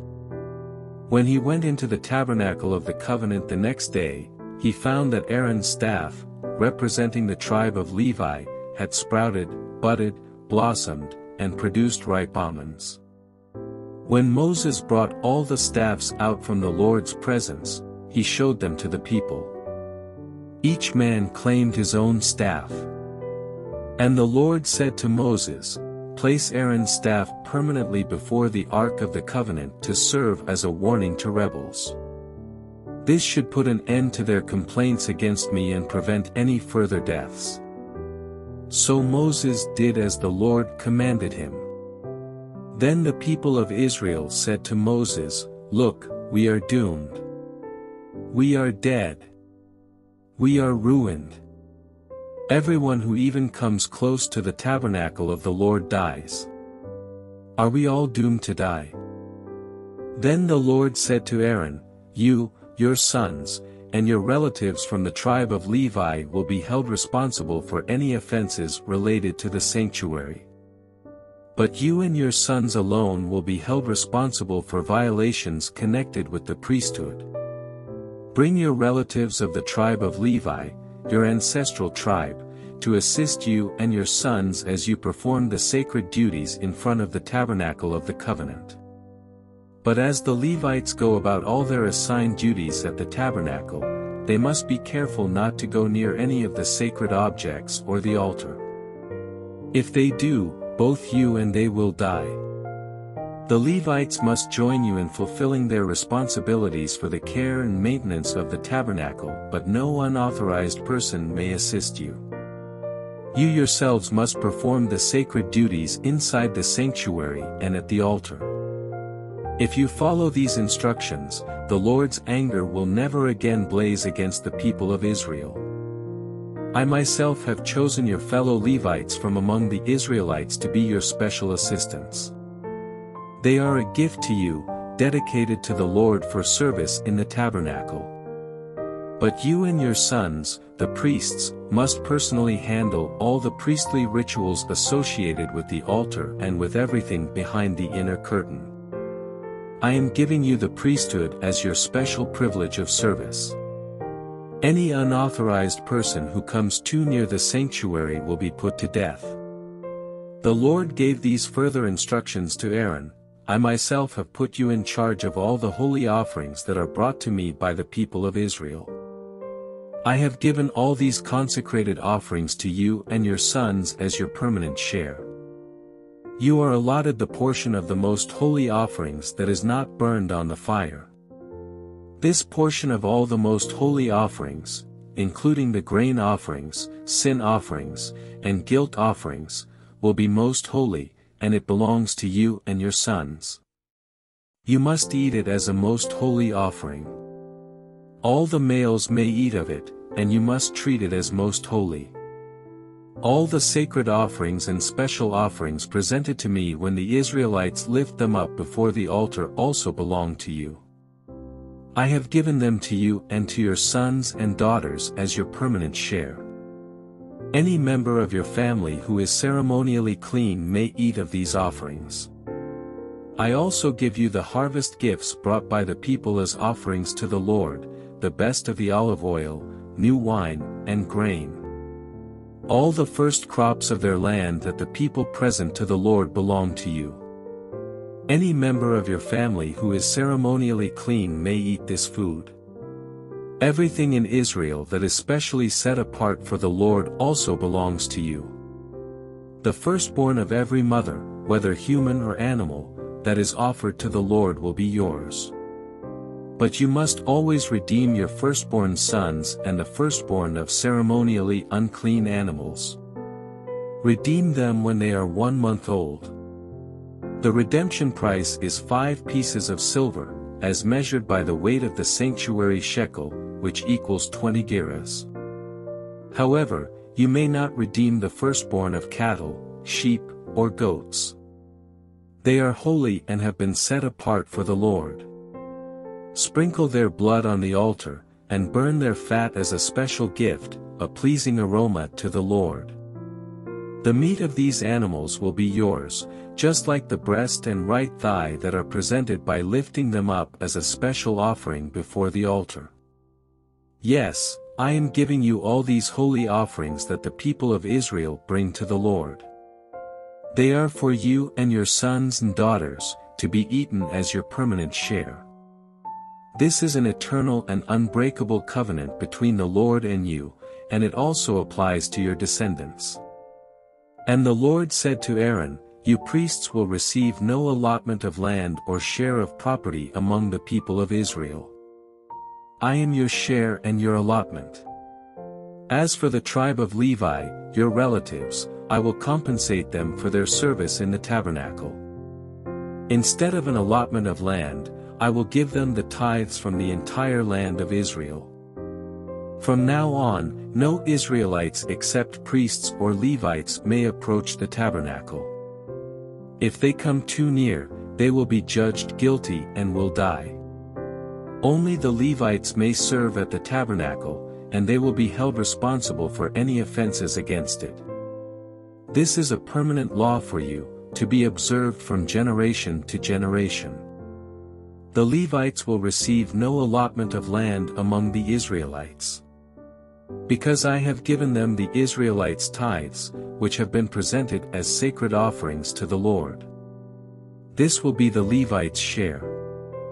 That is why I said they would receive no allotment of land among the Israelites. The Lord also told Moses, Give these instructions to the Levites, when you receive from the people of Israel the tithes I have assigned as your allotment, give 1/10 of the tithes you receive, a tithe of the tithe, to the Lord as a sacred offering. The Lord will consider this offering to be your harvest offering, as though it were the first grain from your own threshing floor or wine from your own winepress.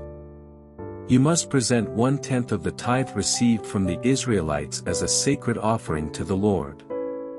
This is the Lord's sacred portion, and you must present it to Aaron the priest. Be sure to give to the Lord the best portions of the gifts given to you. Also, give these instructions to the Levites: when you present the best part as your offering, it will be considered as though it came from your own threshing floor or winepress. You Levites and your families may eat this food anywhere you wish, for it is your compensation for serving in the tabernacle. You will not be considered guilty for accepting the Lord's tithes if you give the best portion to the priests.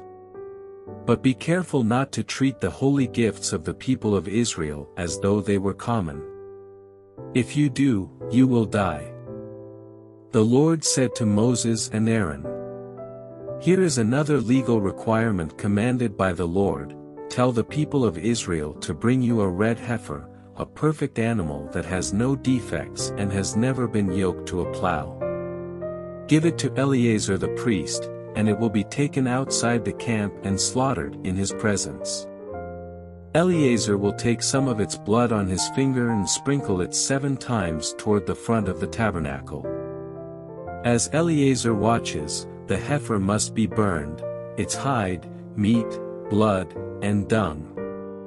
Eleazar the priest must then take a stick of cedar, a hyssop branch, and some scarlet yarn and throw them into the fire where the heifer is burning. Then the priest must wash his clothes and bathe himself in water. Afterward he may return to the camp, though he will remain ceremonially unclean until evening. The man who burns the animal must also wash his clothes and bathe himself in water, and he, too, will remain unclean until evening. Then someone who is ceremonially clean will gather up the ashes of the heifer and deposit them in a purified place outside the camp. They will be kept there for the community of Israel to use in the water for the purification ceremony. This ceremony is performed for the removal of sin. The man who gathers up the ashes of the heifer must also wash his clothes, and he will remain ceremonially unclean until evening. This is a permanent law for the people of Israel and any foreigners who live among them. All those who touch a dead human body will be ceremonially unclean for 7 days. They must purify themselves on the 3rd and 7th days with the water of purification, then they will be purified. But if they do not do this on the 3rd and 7th days, they will continue to be unclean even after the 7th day. All those who touch a dead body and do not purify themselves in the proper way defile the Lord's tabernacle, and they will be cut off from the community of Israel. Since the water of purification was not sprinkled on them, their defilement continues. This is the ritual law that applies when someone dies inside a tent. All those who enter that tent and those who were inside when the death occurred will be ceremonially unclean for 7 days. Any open container in the tent that was not covered with a lid is also defiled. And if someone in an open field touches the corpse of someone who was killed with a sword or who died a natural death, or if someone touches a human bone or a grave, that person will be defiled for 7 days. To remove the defilement, put some of the ashes from the burnt purification offering in a jar, and pour fresh water over them. Then someone who is ceremonially clean must take a hyssop branch and dip it into the water. That person must sprinkle the water on the tent, on all the furnishings in the tent, and on the people who were in the tent, also on the person who touched a human bone, or touched someone who was killed or who died naturally, or touched a grave. On the 3rd and 7th days the person who is ceremonially clean must sprinkle the water on those who are defiled.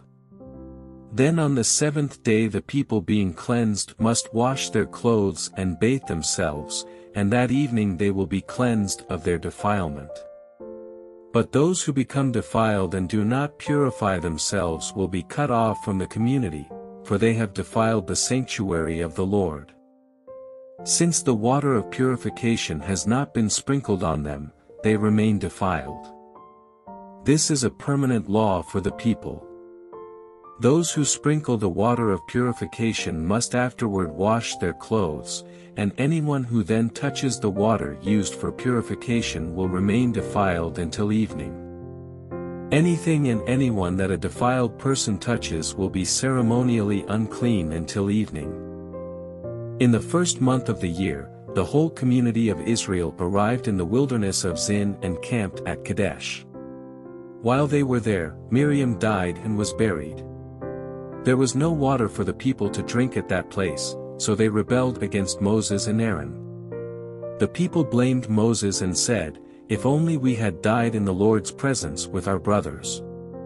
Why have you brought the congregation of the Lord's people into this wilderness to die, along with all our livestock?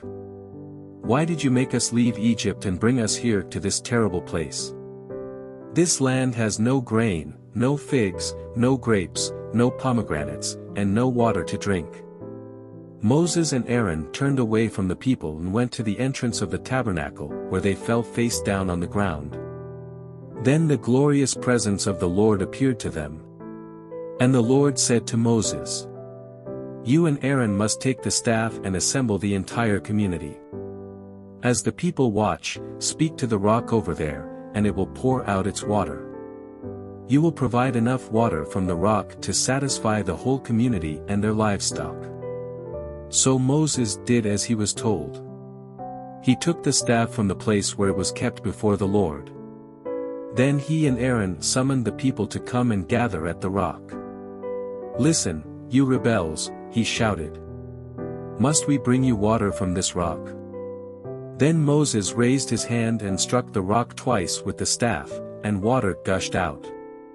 So the entire community and their livestock drank their fill. But the Lord said to Moses and Aaron, "Because you did not trust me enough to demonstrate my holiness to the people of Israel, you will not lead them into the land I am giving them." This place was known as the waters of Meribah, which means, arguing, because there the people of Israel argued with the Lord, and there he demonstrated his holiness among them. While Moses was at Kadesh, he sent ambassadors to the king of Edom with this message: "This is what your relatives, the people of Israel, say, you know all the hardships we have been through.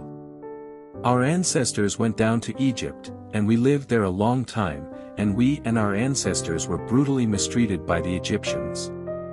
But when we cried out to the Lord, he heard us and sent an angel who brought us out of Egypt.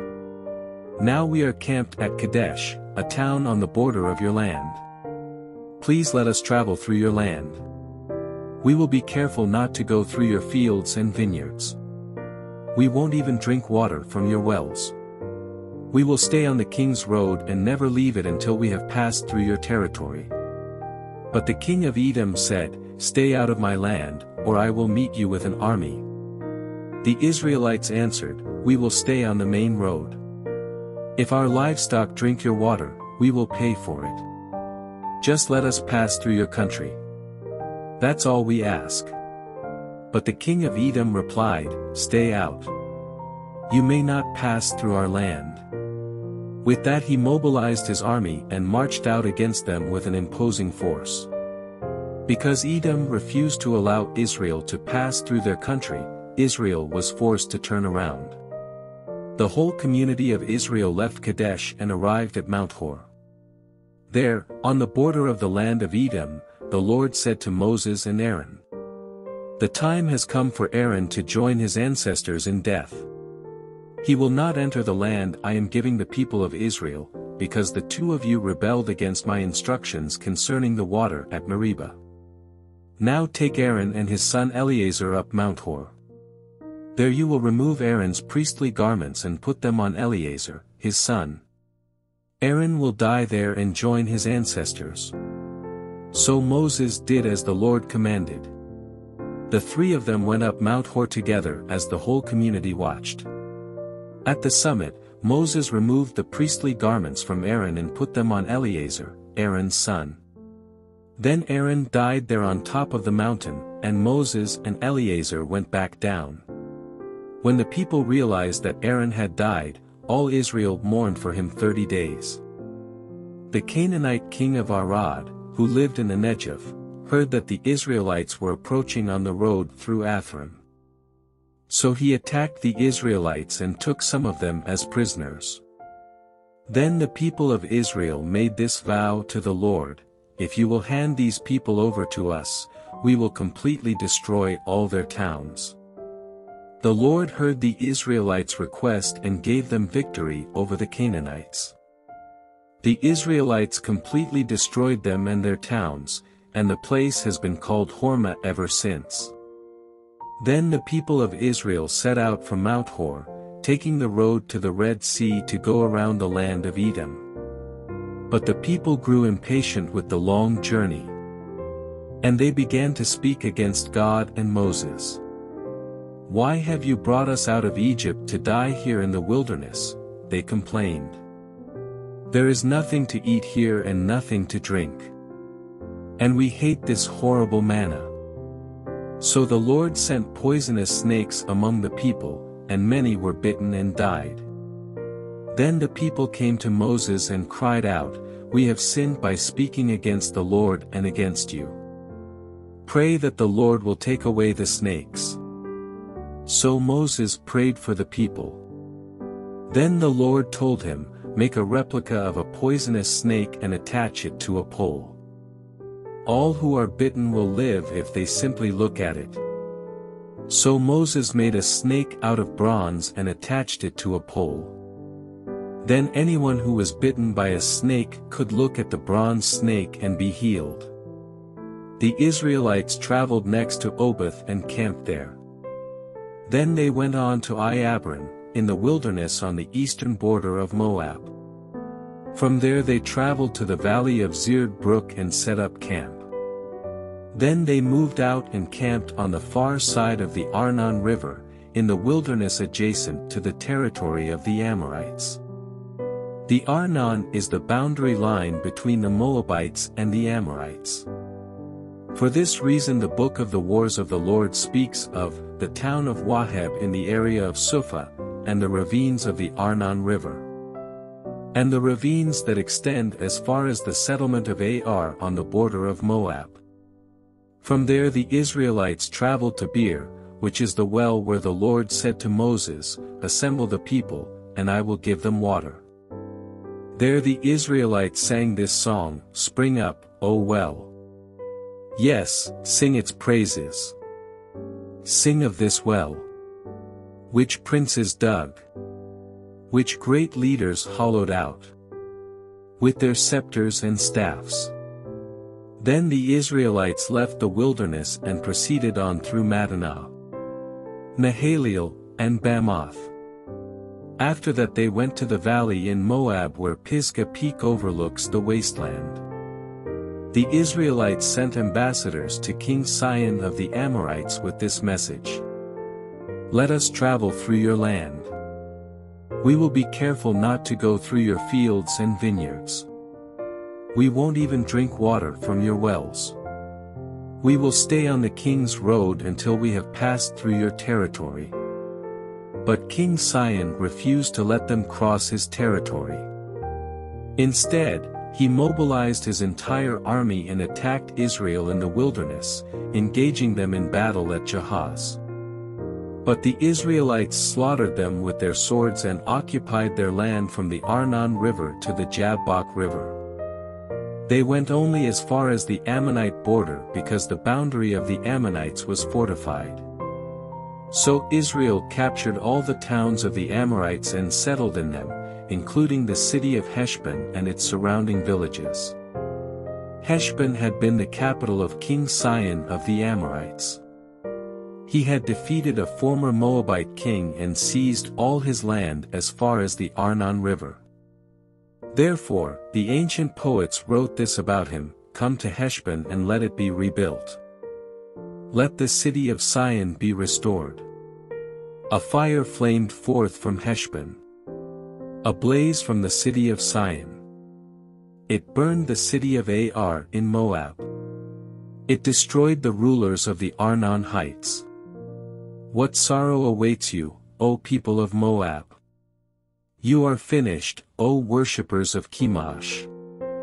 Chemosh has left his sons as refugees, his daughters as captives of Sihon, the Amorite king. We have utterly destroyed them.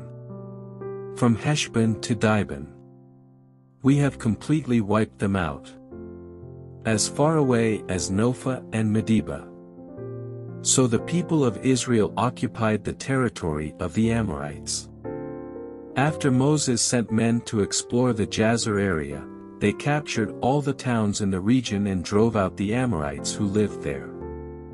Then they turned and marched up the road to Bashan, but King Og of Bashan and all his people attacked them at Edrei. The Lord said to Moses, "Do not be afraid of him, for I have handed him over to you, along with all his people and his land. Do the same to him as you did to King Sihon of the Amorites, who ruled in Heshbon." And Israel killed King Og, his sons, and all his subjects. Not a single survivor remained. Then Israel occupied their land. Then the people of Israel traveled to the plains of Moab and camped east of the Jordan River, across from Jericho. Balak son of Zippor, the Moabite king, had seen everything the Israelites did to the Amorites. And when the people of Moab saw how many Israelites there were, they were terrified. The king of Moab said to the elders of Midian, "This mob will devour everything in sight, like an ox devours grass in the field." So Balak, king of Moab, sent messengers to call Balaam son of Beor, who was living in his native land of Pethor near the Euphrates River. His message said, "Look, a vast horde of people has arrived from Egypt. They cover the face of the earth and are threatening me. Please come and curse these people for me because they are too powerful for me. Then perhaps I will be able to conquer them and drive them from the land. I know that blessings fall on any people you bless, and curses fall on people you curse." Balak's messengers, who were elders of Moab and Midian, set out with money to pay Balaam to place a curse upon Israel. They went to Balaam and delivered Balak's message to him. "Stay here overnight," Balaam said. "In the morning I will tell you whatever the Lord directs me to say." So the officials from Moab stayed there with Balaam. That night God came to Balaam and asked him, "Who are these men visiting you?" Balaam said to God, "Balak son of Zippor, king of Moab, has sent me this message. Look, a vast horde of people has arrived from Egypt, and they cover the face of the earth. Come and curse these people for me. Then perhaps I will be able to stand up to them and drive them from the land." But God told Balaam, "Do not go with them. You are not to curse these people, for they have been blessed." The next morning Balaam got up and told Balak's officials, "Go on home. The Lord will not let me go with you." So the Moabite officials returned to King Balak and reported, "Balaam refused to come with us." Then Balak tried again. This time he sent a larger number of even more distinguished officials than those he had sent the first time.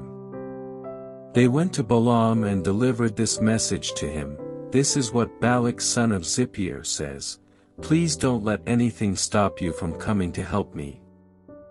I will pay you very well and do whatever you tell me. Just come and curse these people for me." But Balaam responded to Balak's messengers, "Even if Balak were to give me his palace filled with silver and gold, I would be powerless to do anything against the will of the Lord my God. But stay here one more night, and I will see if the Lord has anything else to say to me." That night God came to Balaam and told him, "Since these men have come for you, get up and go with them. But do only what I tell you to do." So the next morning Balaam got up, saddled his donkey, and started off with the Moabite officials.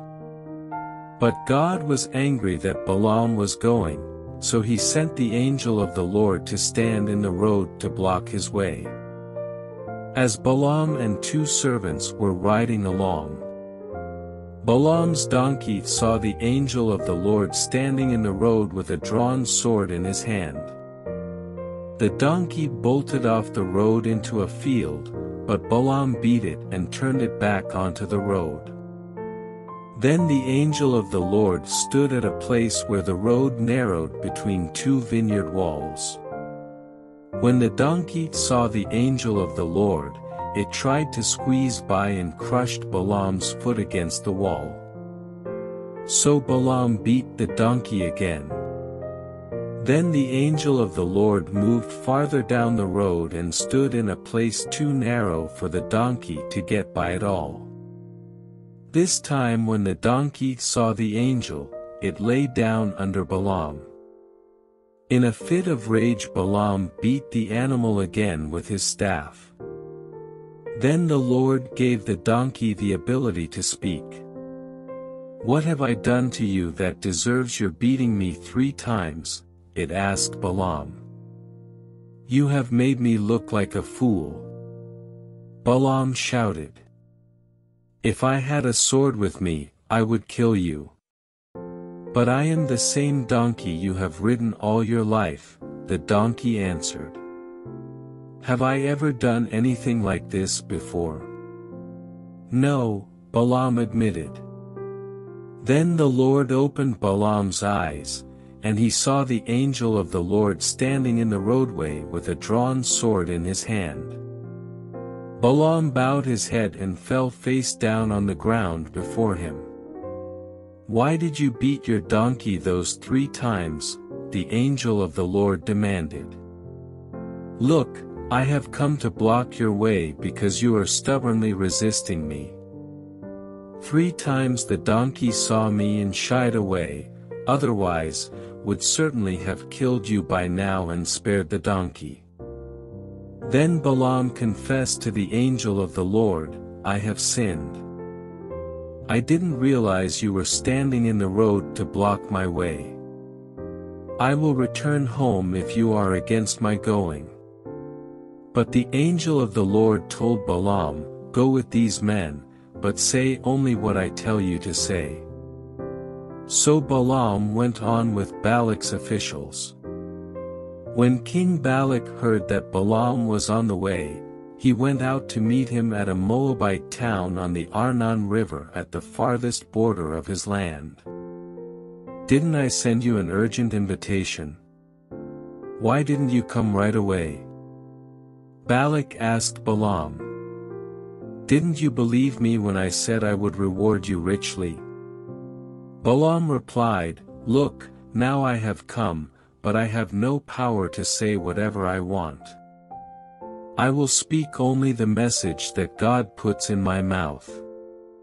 Then Balaam accompanied Balak to Kiriath-Huzoth, where the king sacrificed cattle and sheep. He sent portions of the meat to Balaam and the officials who were with him.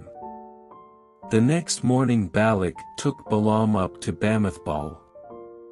From there he could see some of the people of Israel spread out below him. Then Balaam said to King Balak, "Build me 7 altars here, and prepare 7 young bulls and 7 rams for me to sacrifice." Balak followed his instructions, and the 2 of them sacrificed a young bull and a ram on each altar. Then Balaam said to Balak, "Stand here by your burnt offerings, and I will go to see if the Lord will respond to me. Then I will tell you whatever he reveals to me." So Balaam went alone to the top of a bare hill. And God met him there. Balaam said to him, "I have prepared 7 altars and have sacrificed a young bull and a ram on each altar." The Lord gave Balaam a message for King Balak. Then he said, "Go back to Balak and give him my message." So Balaam returned and found the king standing beside his burnt offerings with all the officials of Moab. This was the message Balaam delivered: "Balak summoned me to come from Aram. The king of Moab brought me from the eastern hills. Come," he said, "curse Jacob for me. Come and announce Israel's doom." But how can I curse those whom God has not cursed? How can I condemn those whom the Lord has not condemned? I see them from the cliff tops. I watch them from the hills. I see a people who live by themselves, set apart from other nations. Who can count Jacob's descendants, as numerous as dust? Who can count even a fourth of Israel's people? Let me die like the righteous. Let my life end like theirs. Then King Balak demanded of Balaam, "What have you done to me? I brought you to curse my enemies. Instead, you have blessed them." But Balaam replied, "I will speak only the message that the Lord puts in my mouth." Then King Balak told him, "Come with me to another place. There you will see another part of the nation of Israel, but not all of them. Curse at least that many." So Balak took Balaam to the plateau of Zophim on Pisgah Peak. He built 7 altars there and offered a young bull and a ram on each altar. Then Balaam said to the king, "Stand here by your burnt offerings while I go over there to meet the Lord." And the Lord met Balaam and gave him a message. Then he said, "Go back to Balak and give him my message." So Balaam returned and found the king standing beside his burnt offerings with all the officials of Moab. "What did the Lord say?" Balak asked eagerly. This was the message Balaam delivered, "Rise up, Balak, and listen. Hear me, son of Zippor. God is not a man, so he does not lie. He is not human, so he does not change his mind. Has he ever spoken and failed to act? Has he ever promised and not carried it through? Listen, I received a command to bless. God has blessed, and I cannot reverse it. No misfortune is in his plan for Jacob. No trouble is in store for Israel. For the Lord their God is with them. He has been proclaimed their king. God brought them out of Egypt. For them he is as strong as a wild ox. No curse can touch Jacob. No magic has any power against Israel. For now it will be said of Jacob, what wonders God has done for Israel. These people rise up like a lioness. Like a majestic lion rousing itself. They refuse to rest. Until they have feasted on prey. Drinking the blood of the slaughtered. Then Balak said to Balaam, "Fine, but if you won't curse them, at least don't bless them." But Balaam replied to Balak, "Didn't I tell you that I can do only what the Lord tells me?" Then King Balak said to Balaam, "Come, I will take you to one more place. Perhaps it will please God to let you curse them from there." So Balak took Balaam to the top of Mount Peor, overlooking the wasteland. Balaam again told Balak, "Build me 7 altars, and prepare 7 young bulls and 7 rams for me to sacrifice." So Balak did as Balaam ordered and offered a young bull and a ram on each altar. By now Balaam realized that the Lord was determined to bless Israel, so he did not resort to divination as before. Instead, he turned and looked out toward the wilderness, where he saw the people of Israel camped, tribe by tribe. Then the Spirit of God came upon him. And this is the message he delivered, this is the message of Balaam son of Beor. The message of the man whose eyes see clearly. The message of one who hears the words of God. Who sees a vision from the Almighty. Who bows down with eyes wide open. How beautiful are your tents, O Jacob! How lovely are your homes, O Israel! They spread before me like palm groves. Like gardens by the riverside. They are like tall trees planted by the Lord. Like cedars beside the waters. Water will flow from their buckets. Their offspring have all they need. Their king will be greater than Agag. Their kingdom will be exalted. God brought them out of Egypt. For them he is as strong as a wild ox. He devours all the nations that oppose him. Breaking their bones in pieces. Shooting them with arrows. Like a lion, Israel crouches and lies down. Like a lioness, who dares to arouse her? Blessed is everyone who blesses you, O Israel. And cursed is everyone who curses you. King Balak flew into a rage against Balaam. He angrily clapped his hands and shouted, "I called you to curse my enemies. Instead, you have blessed them 3 times. Now get out of here. Go back home. I promised to reward you richly, but the Lord has kept you from your reward." Balaam told Balak, "Don't you remember what I told your messengers? I said, even if Balak were to give me his palace filled with silver and gold, I would be powerless to do anything against the will of the Lord. I told you that I could say only what the Lord says. Now I am returning to my own people. But first let me tell you what the Israelites will do to your people in the future." This is the message Balaam delivered. This is the message of Balaam son of Beor. The message of the man whose eyes see clearly. The message of one who hears the words of God. Who has knowledge from the Most High. Who sees a vision from the Almighty. Who bows down with eyes wide open. I see him, but not here and now. I perceive him, but far in the distant future. A star will rise from Jacob. A scepter will emerge from Israel. It will crush the heads of Moab's people, cracking the skulls of the people of Sheth. Edom will be taken over, and Seir, its enemy, will be conquered.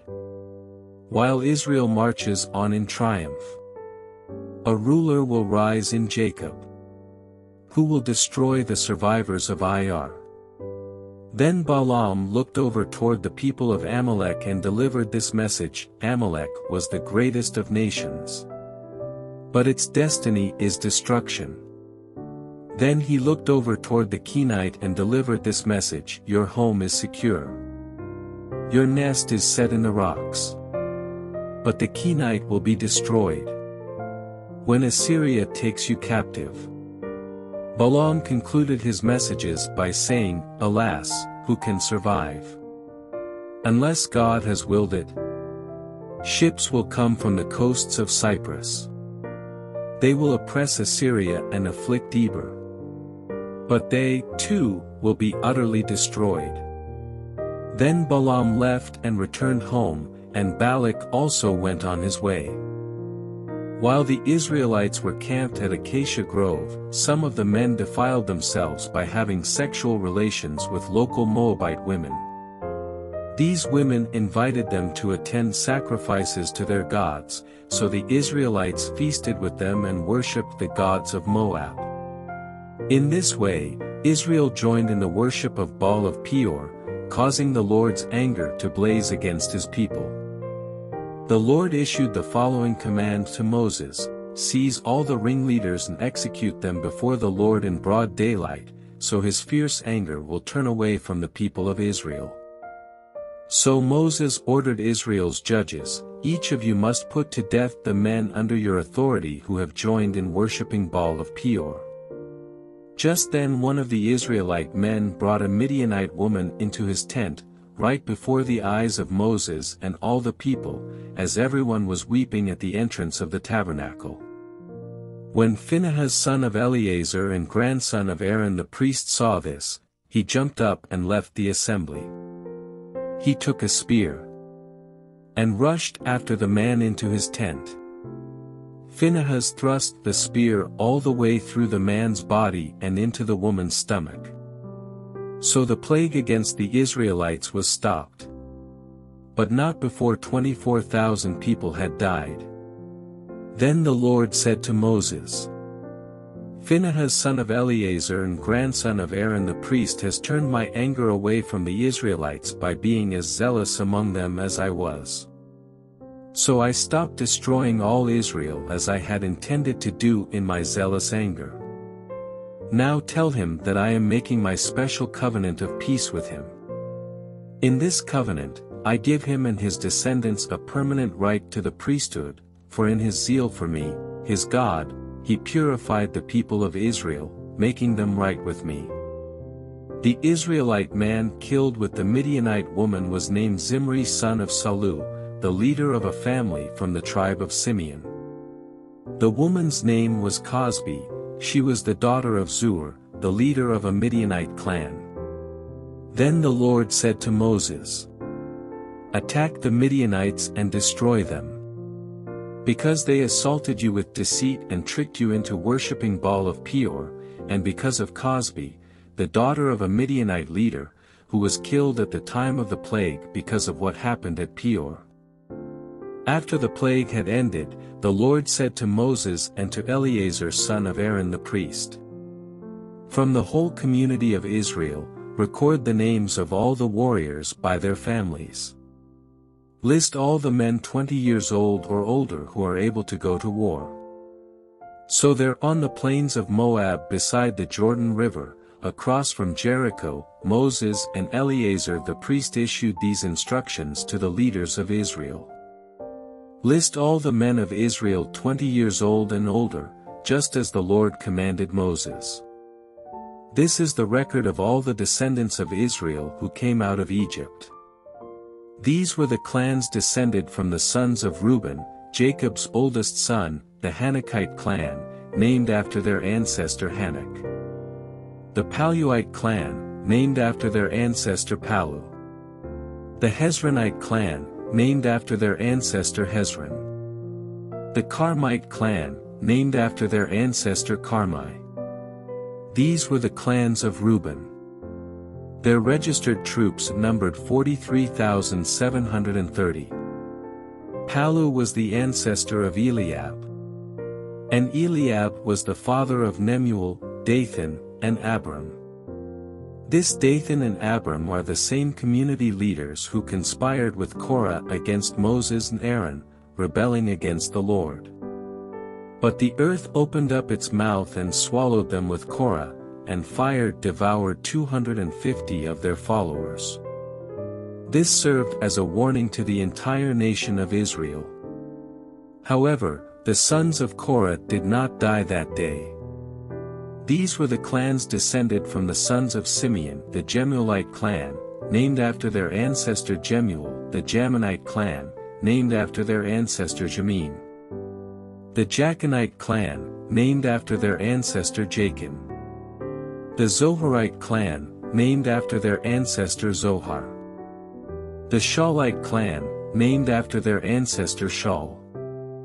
These were the clans of Simeon. Their registered troops numbered 22,200. These were the clans descended from the sons of Gad, the Zephonite clan, named after their ancestor Zephon. The Haggite clan, named after their ancestor Haggi. The Shunite clan, named after their ancestor Shuni. The Oznite clan, named after their ancestor Ozni.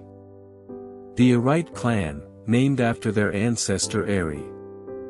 The Aradite clan, named after their ancestor Arodi. The Arlite clan, named after their ancestor Areli. These were the clans of Gad. Their registered troops numbered 40,500. Judah had two sons, Er and Onan, who had died in the land of Canaan. These were the clans descended from Judah's surviving sons, the Shelonite clan, named after their ancestor Shelah. The Perizzite clan, named after their ancestor Perez. The Zerahite clan, named after their ancestor Zerah. These were the subclans descended from the Perizzites, the Hezronites, named after their ancestor Hezron. The Hamulites, named after their ancestor Hamul. These were the clans of Judah. Their registered troops numbered 76,500. These were the clans descended from the sons of Issachar, the Tolate clan, named after their ancestor Tola. The Puite clan, named after their ancestor Pua. The Jashubite clan, named after their ancestor Jashub. The Shimronite clan, named after their ancestor Shimron. These were the clans of Issachar. Their registered troops numbered 64,300. These were the clans descended from the sons of Zebulun, the Saradite clan, named after their ancestor Seard. The Elonite clan, named after their ancestor Elon. The Jalielite clan, named after their ancestor Yaliel. These were the clans of Zebulun. Their registered troops numbered 60,500. 2 clans were descended from Joseph through Manasseh and Ephraim. These were the clans descended from Manasseh, the Machirite clan, named after their ancestor Machir. The Gileadite clan, named after their ancestor Gilead, Machir's son.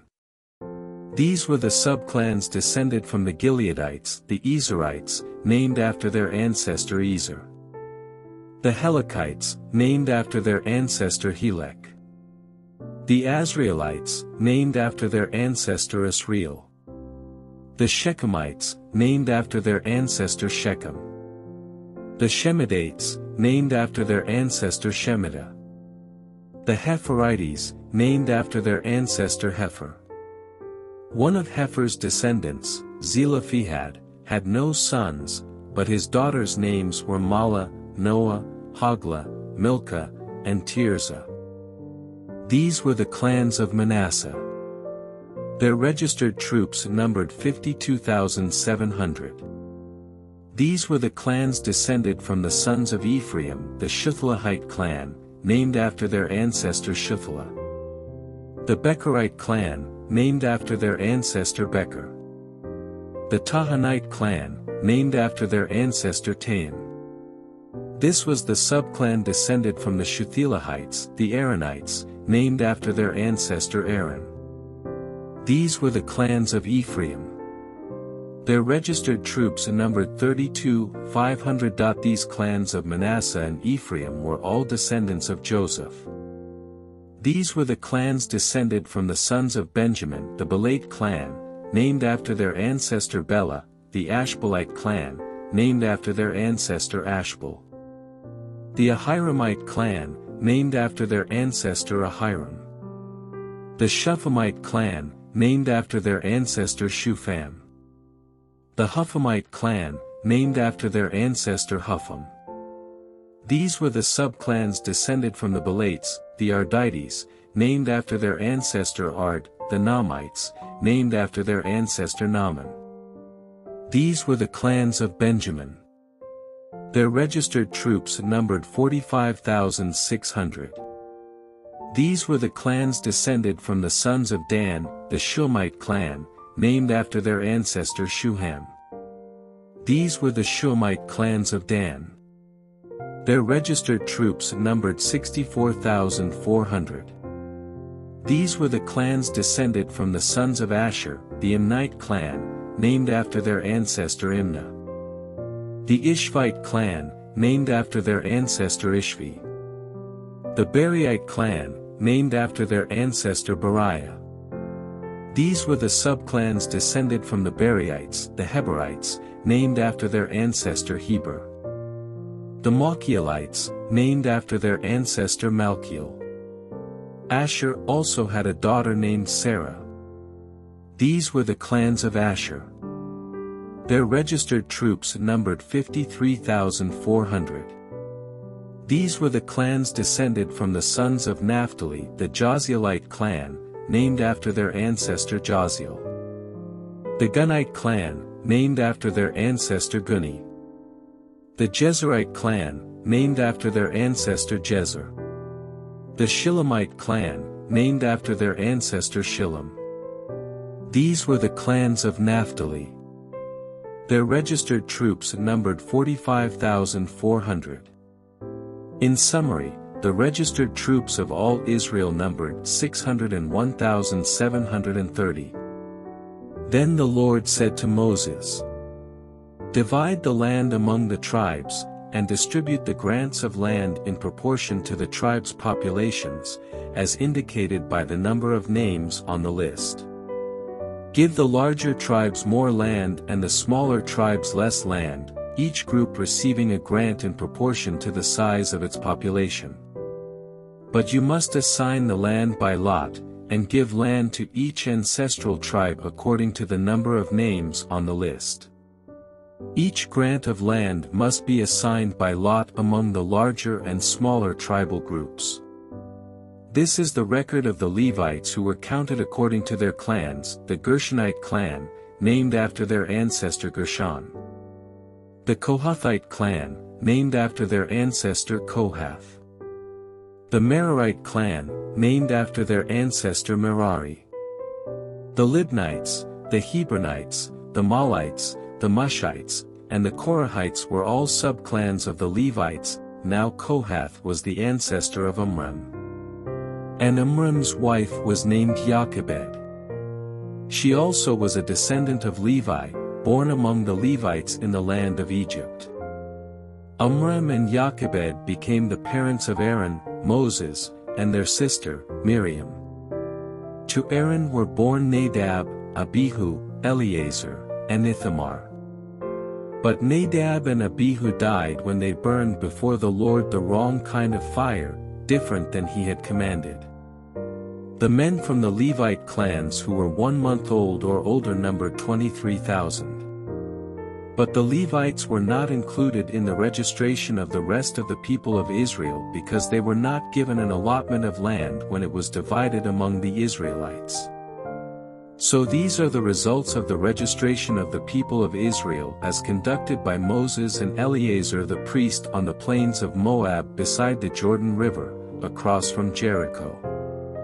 Not one person on this list had been among those listed in the previous registration taken by Moses and Aaron in the wilderness of Sinai.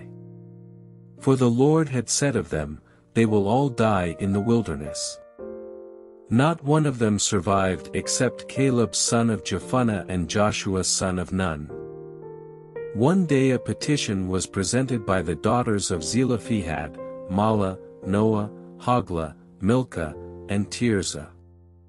Their father, Zelophehad, was a descendant of Hefer son of Gilead, son of Machir, son of Manasseh, son of Joseph.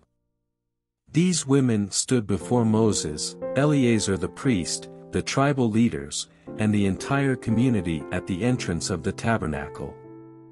"Our father died in the wilderness," they said. "He was not among Korah's followers, who rebelled against the Lord. He died because of his own sin. But he had no sons. Why should the name of our father disappear from his clan just because he had no sons? Give us property along with the rest of our relatives." So Moses brought their case before the Lord. And the Lord replied to Moses, "The claim of the daughters of Zelophehad is legitimate. You must give them a grant of land along with their father's relatives. Assign them the property that would have been given to their father. And give the following instructions to the people of Israel: if a man dies and has no son, then give his inheritance to his daughters. And if he has no daughter either, transfer his inheritance to his brothers. If he has no brothers, give his inheritance to his father's brothers. But if his father has no brothers, give his inheritance to the nearest relative in his clan."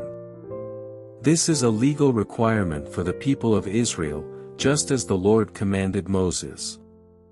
One day the Lord said to Moses, "Climb one of the mountains east of the river, and look out over the land I have given the people of Israel. After you have seen it, you will die like your brother, Aaron. For you both rebelled against my instructions in the wilderness of Zin. When the people of Israel rebelled, you failed to demonstrate my holiness to them at the waters. These are the waters of Meribah at Kadesh in the wilderness of Zin." Then Moses said to the Lord, "O Lord, you are the God who gives breath to all creatures. Please appoint a new man as leader for the community. Give them someone who will guide them wherever they go and will lead them into battle, so the community of the Lord will not be like sheep without a shepherd." The Lord replied, "Take Joshua son of Nun, who has the Spirit in him, and lay your hands on him. Present him to Eleazar the priest before the whole community, and publicly commission him to lead the people. Transfer some of your authority to him so the whole community of Israel will obey him. When direction from the Lord is needed, Joshua will stand before Eleazar the priest, who will use the Urim, one of the sacred lots cast before the Lord, to determine his will. This is how Joshua and the rest of the community of Israel will determine everything they should do. So Moses did as the Lord commanded. He presented Joshua to Eleazar the priest and the whole community. Moses laid his hands on him and commissioned him to lead the people, just as the Lord had commanded through Moses.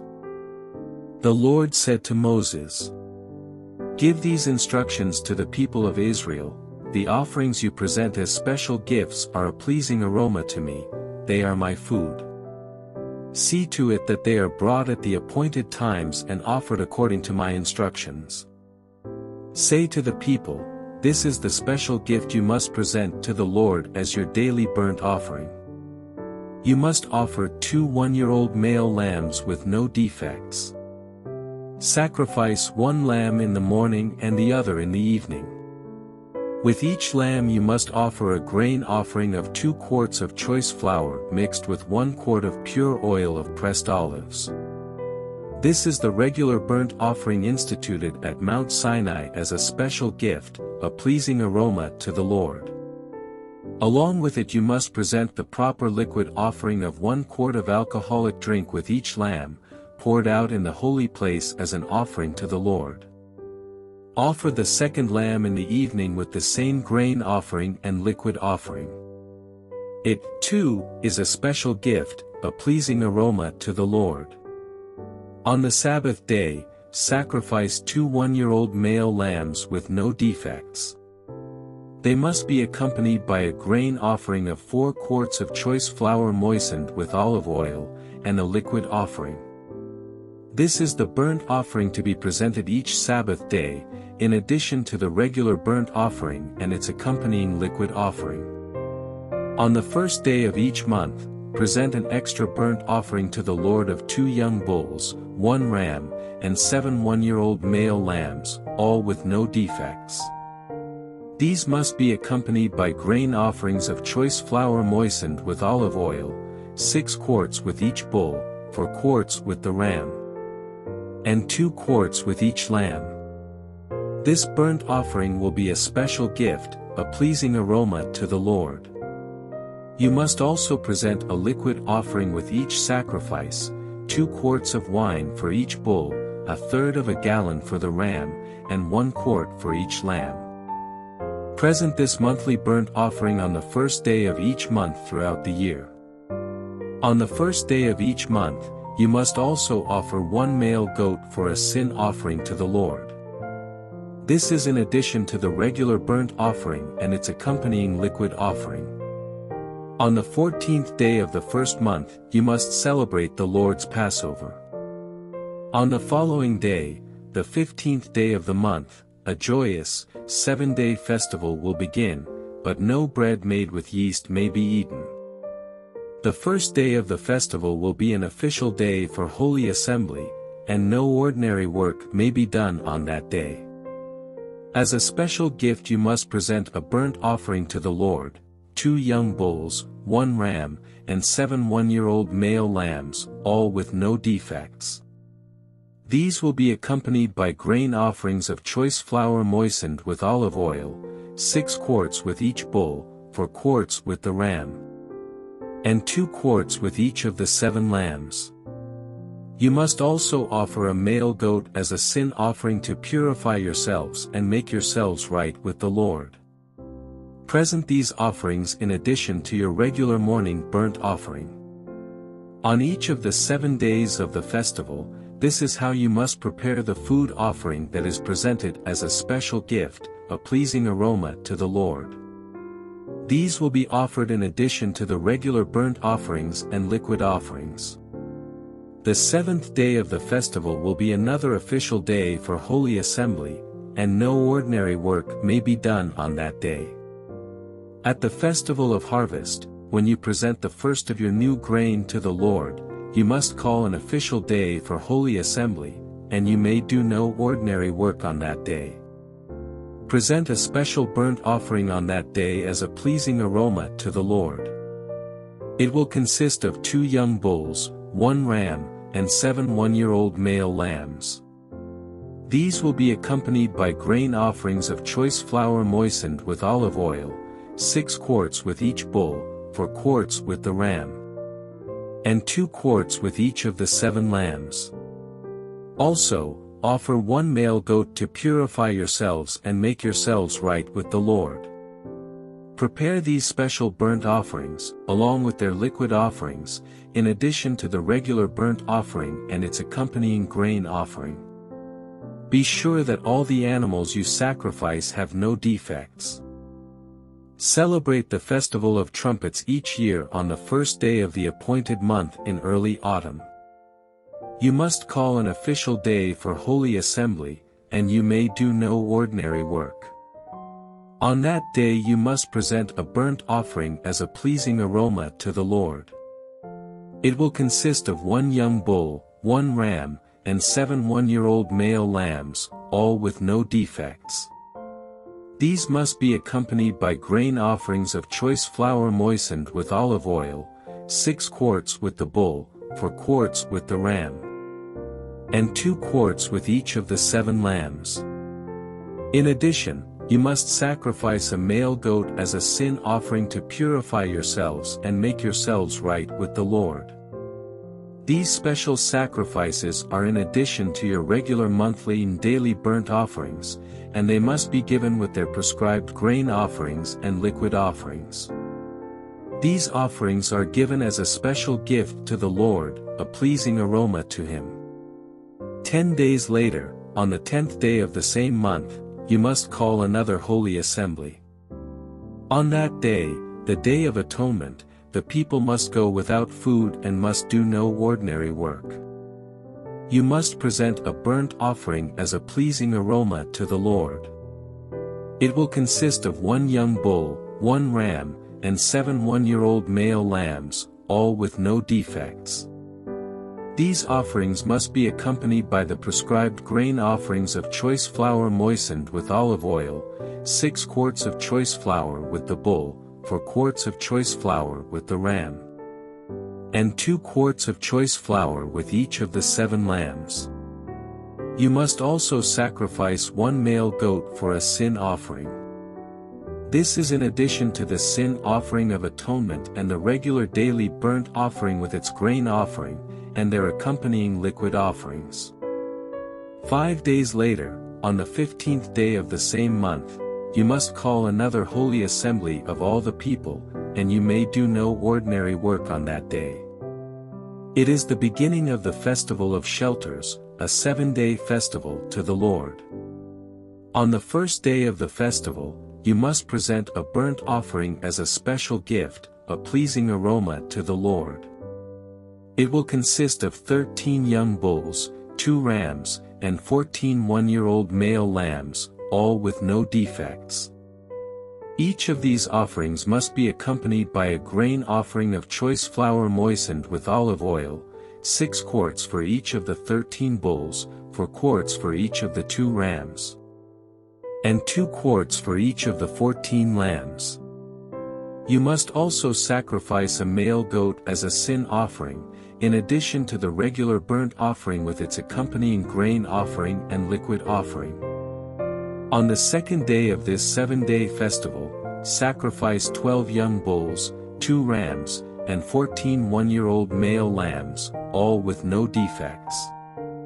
Each of these offerings of bulls, rams, and lambs must be accompanied by its prescribed grain offering and liquid offering. You must also sacrifice a male goat as a sin offering, in addition to the regular burnt offering with its accompanying grain offering and liquid offering.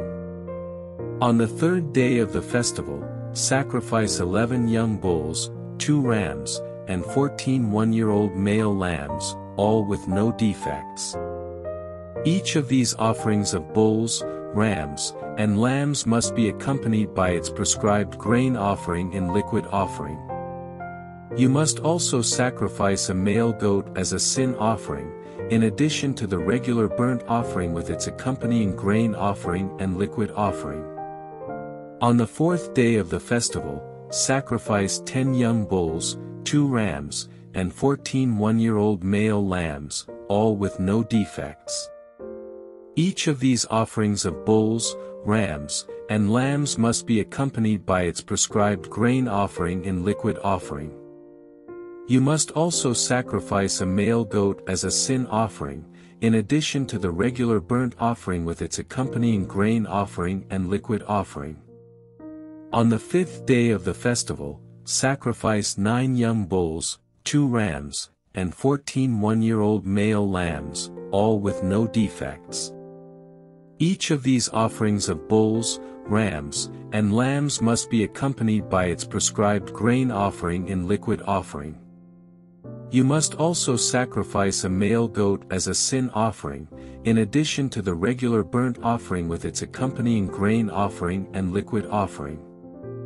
On the 6th day of the festival, sacrifice 8 young bulls, 2 rams, and 14 one-year-old male lambs, all with no defects. Each of these offerings of bulls, rams, and lambs must be accompanied by its prescribed grain offering and liquid offering. You must also sacrifice a male goat as a sin offering, in addition to the regular burnt offering with its accompanying grain offering and liquid offering. On the 7th day of the festival, sacrifice 7 young bulls, 2 rams, and 14 one-year-old male lambs, all with no defects. Each of these offerings of bulls, rams, and lambs must be accompanied by its prescribed grain offering and liquid offering. You must also sacrifice 1 male goat as a sin offering, in addition to the regular burnt offering with its accompanying grain offering and liquid offering. On the 8th day of the festival, proclaim another holy day. You must do no ordinary work on that day. You must present a burnt offering as a special gift, a pleasing aroma to the Lord. It will consist of 1 young bull, 1 ram, and 7 one-year-old male lambs, all with no defects. Each of these offerings must be accompanied by its prescribed grain offering and liquid offering. You must also sacrifice 1 male goat as a sin offering, in addition to the regular burnt offering with its accompanying grain offering and liquid offering. You must present these offerings to the Lord at your annual festivals. These are in addition to the sacrifices and offerings you present in connection with vows, or as voluntary offerings, burnt offerings, grain offerings, liquid offerings, or peace offerings. So Moses gave all of these instructions to the people of Israel as the Lord had commanded him. Then Moses summoned the leaders of the tribes of Israel and told them, "This is what the Lord has commanded.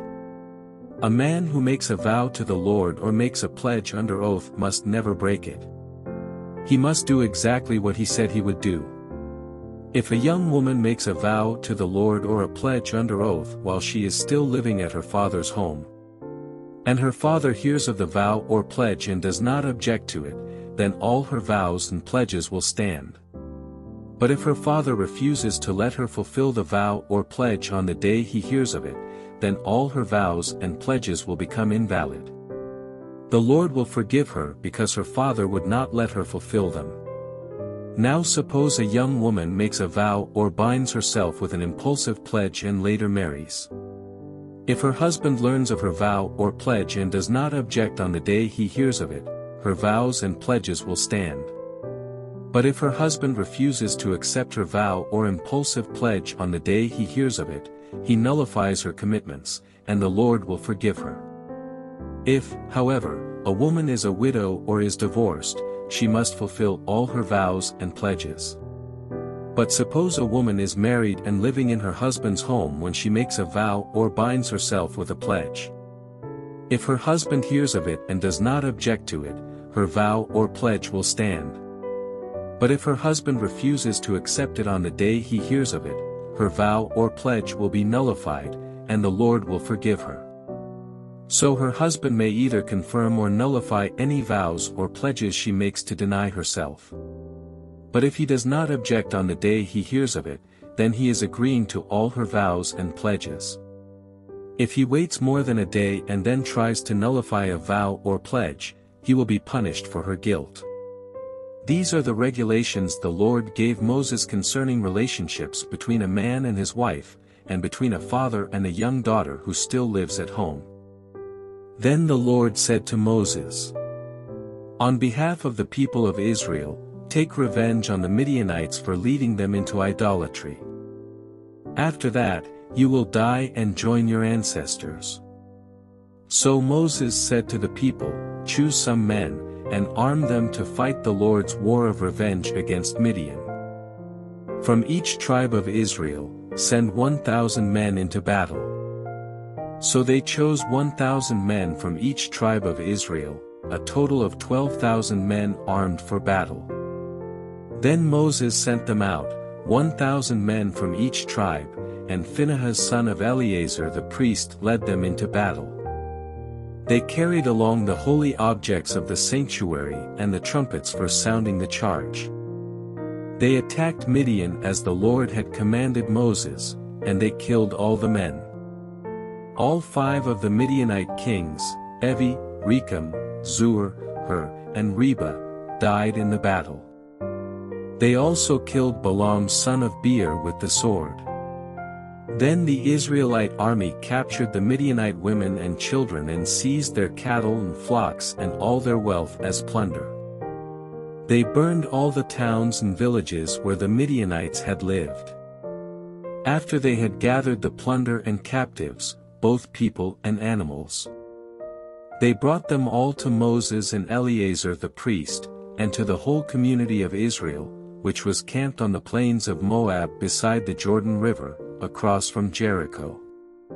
Moses, Eleazar the priest, and all the leaders of the community went to meet them outside the camp.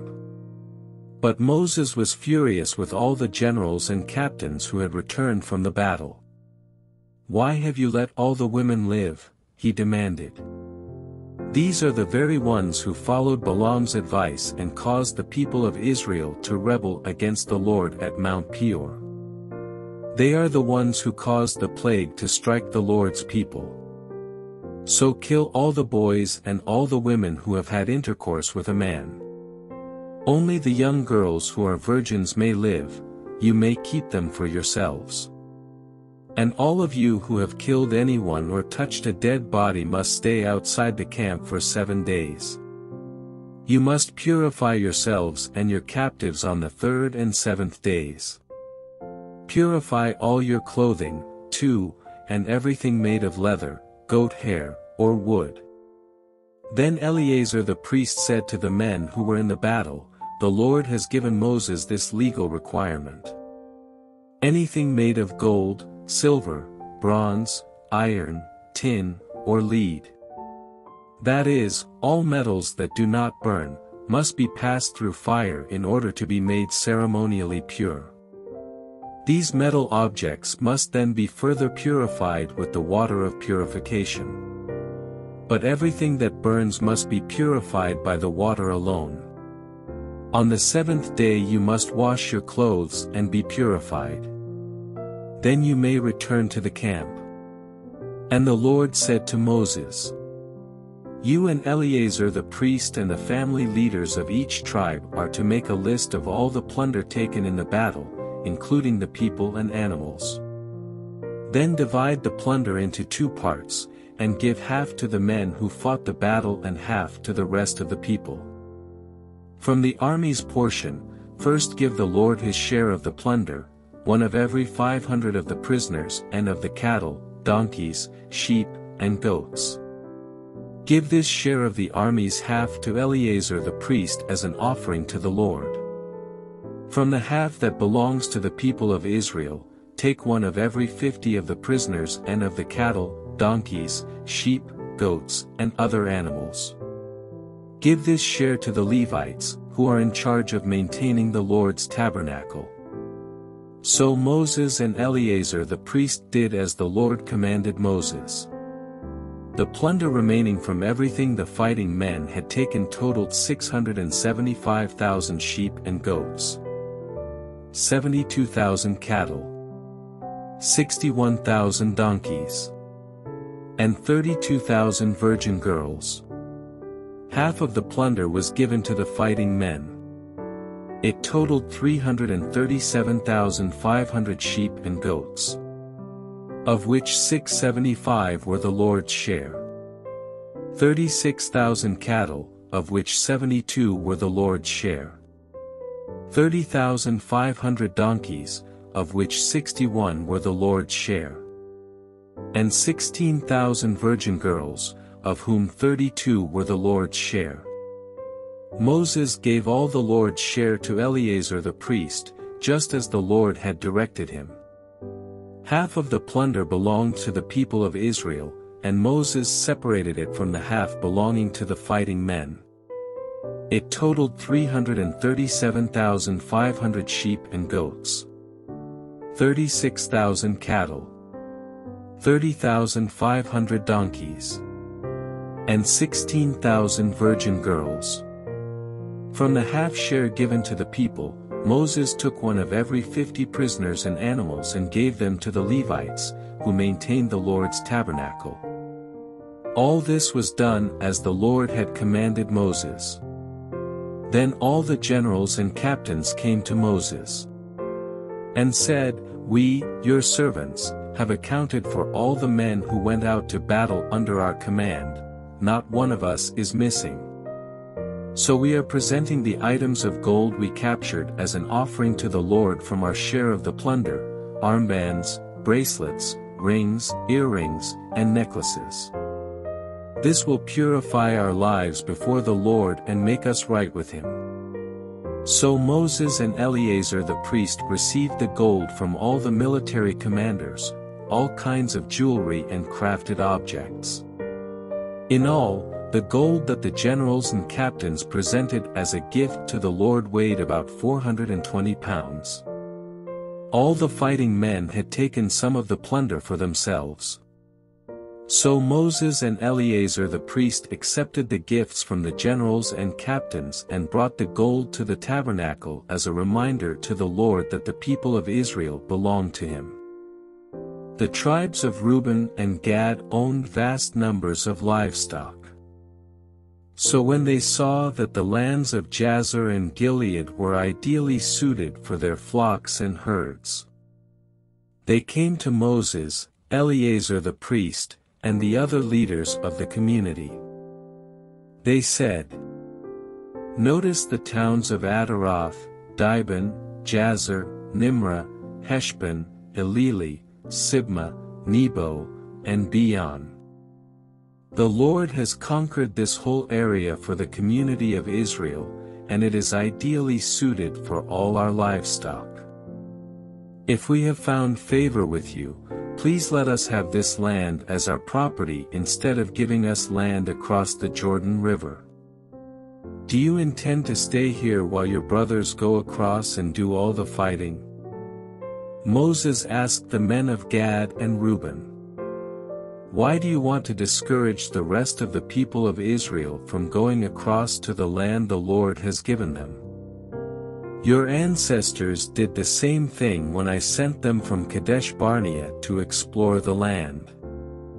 After they went up to the valley of Eshcol and explored the land, they discouraged the people of Israel from entering the land the Lord was giving them.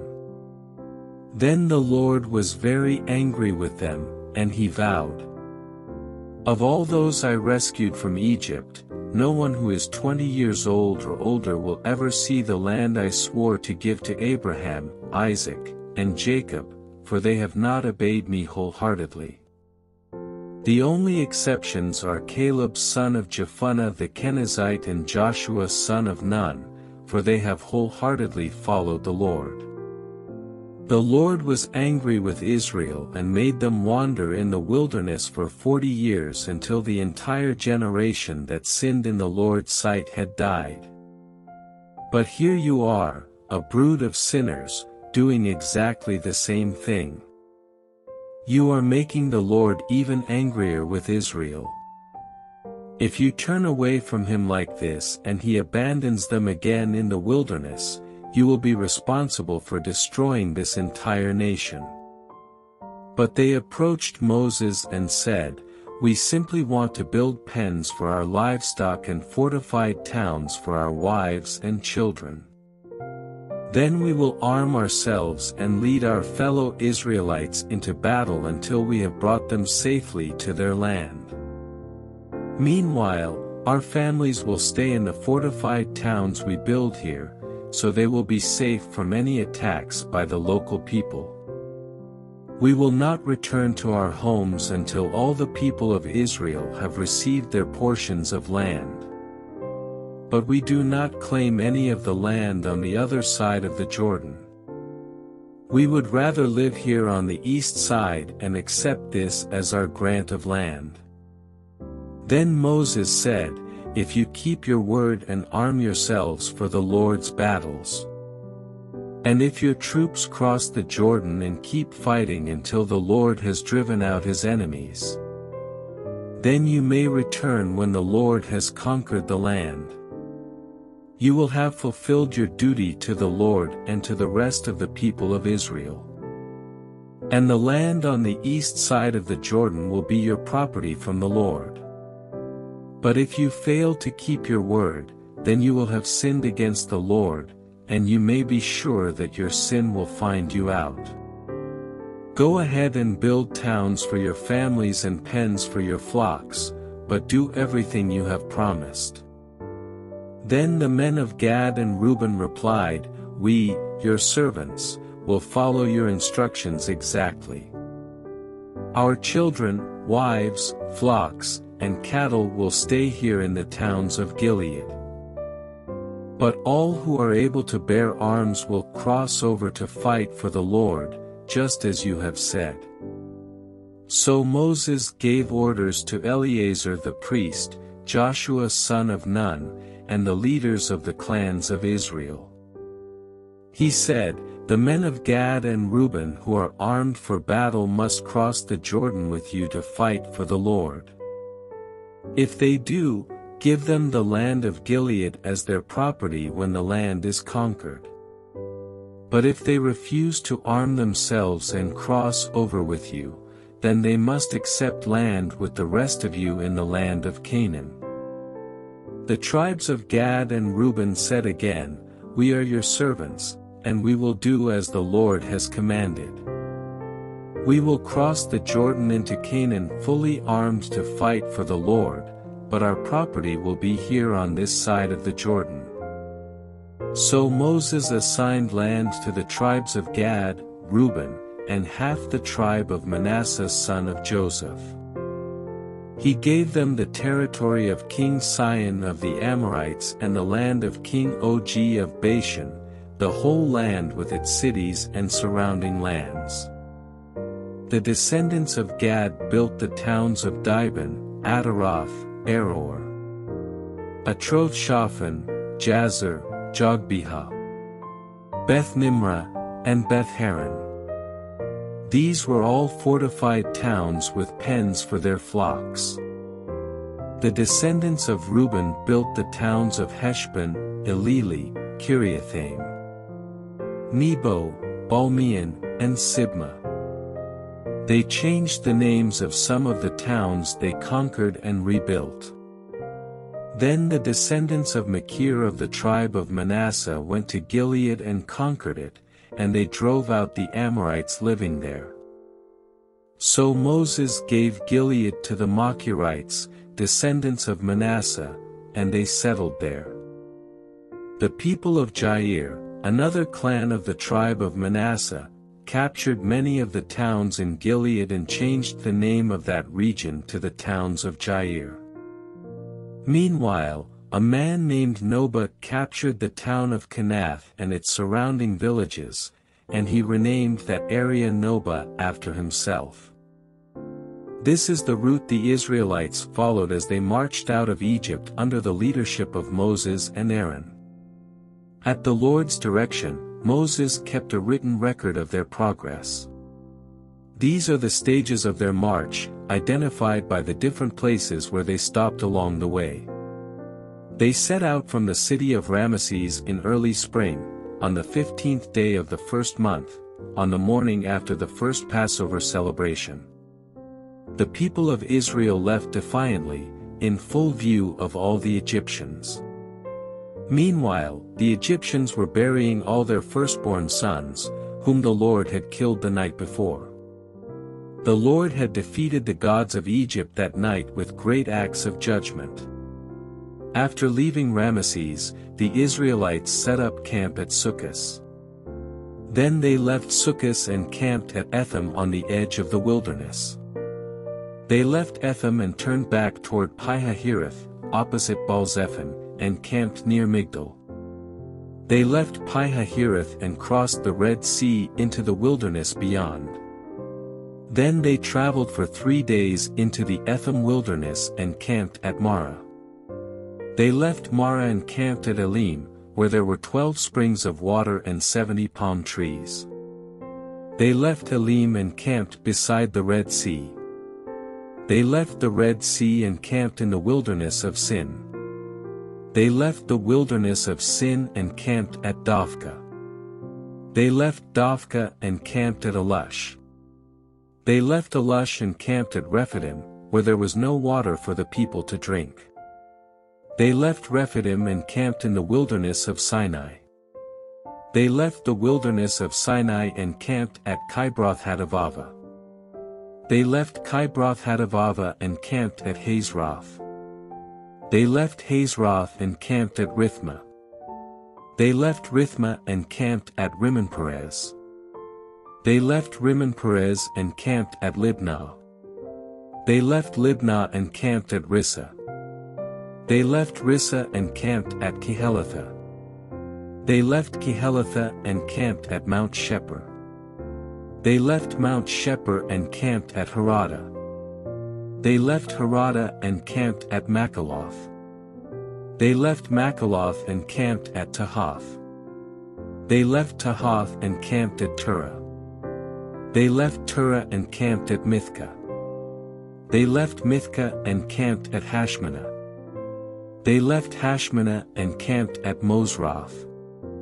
They left Mosroth and camped at Bene-Jaakan. They left Bene-Jaakan and camped at Hor-Haggidgad. They left Hor-Haggidgad and camped at Jotbathah.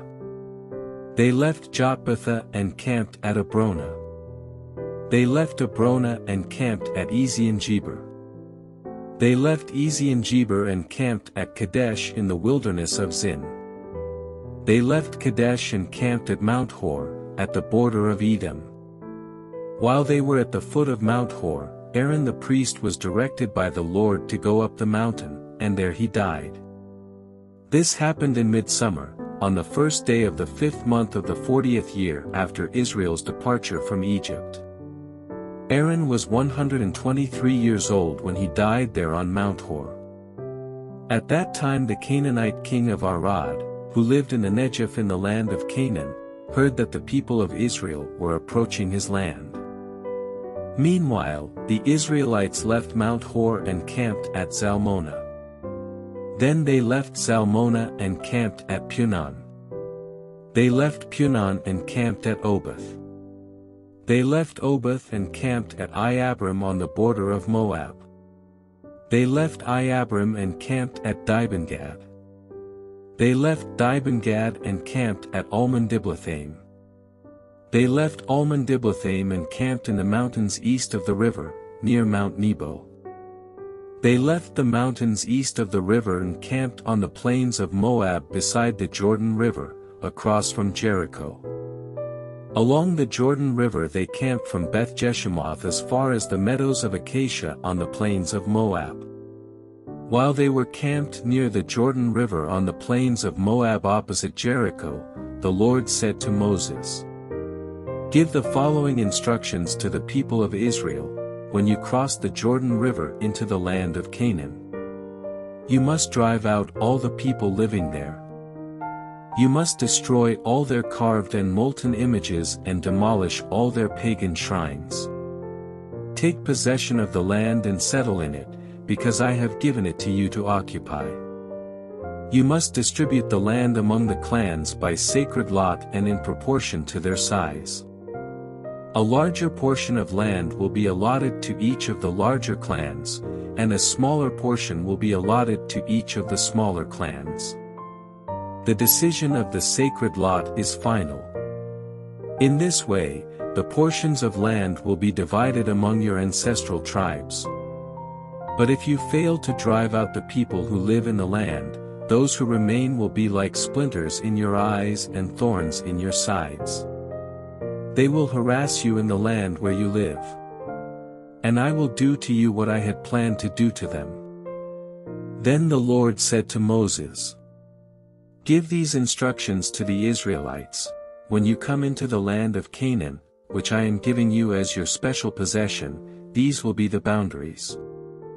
The southern portion of your country will extend from the wilderness of Zin, along the edge of Edom.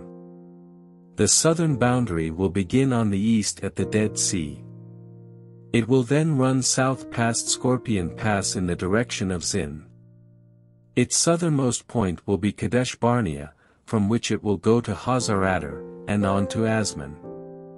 From Asman the boundary will turn toward the brook of Egypt and end at the Mediterranean Sea.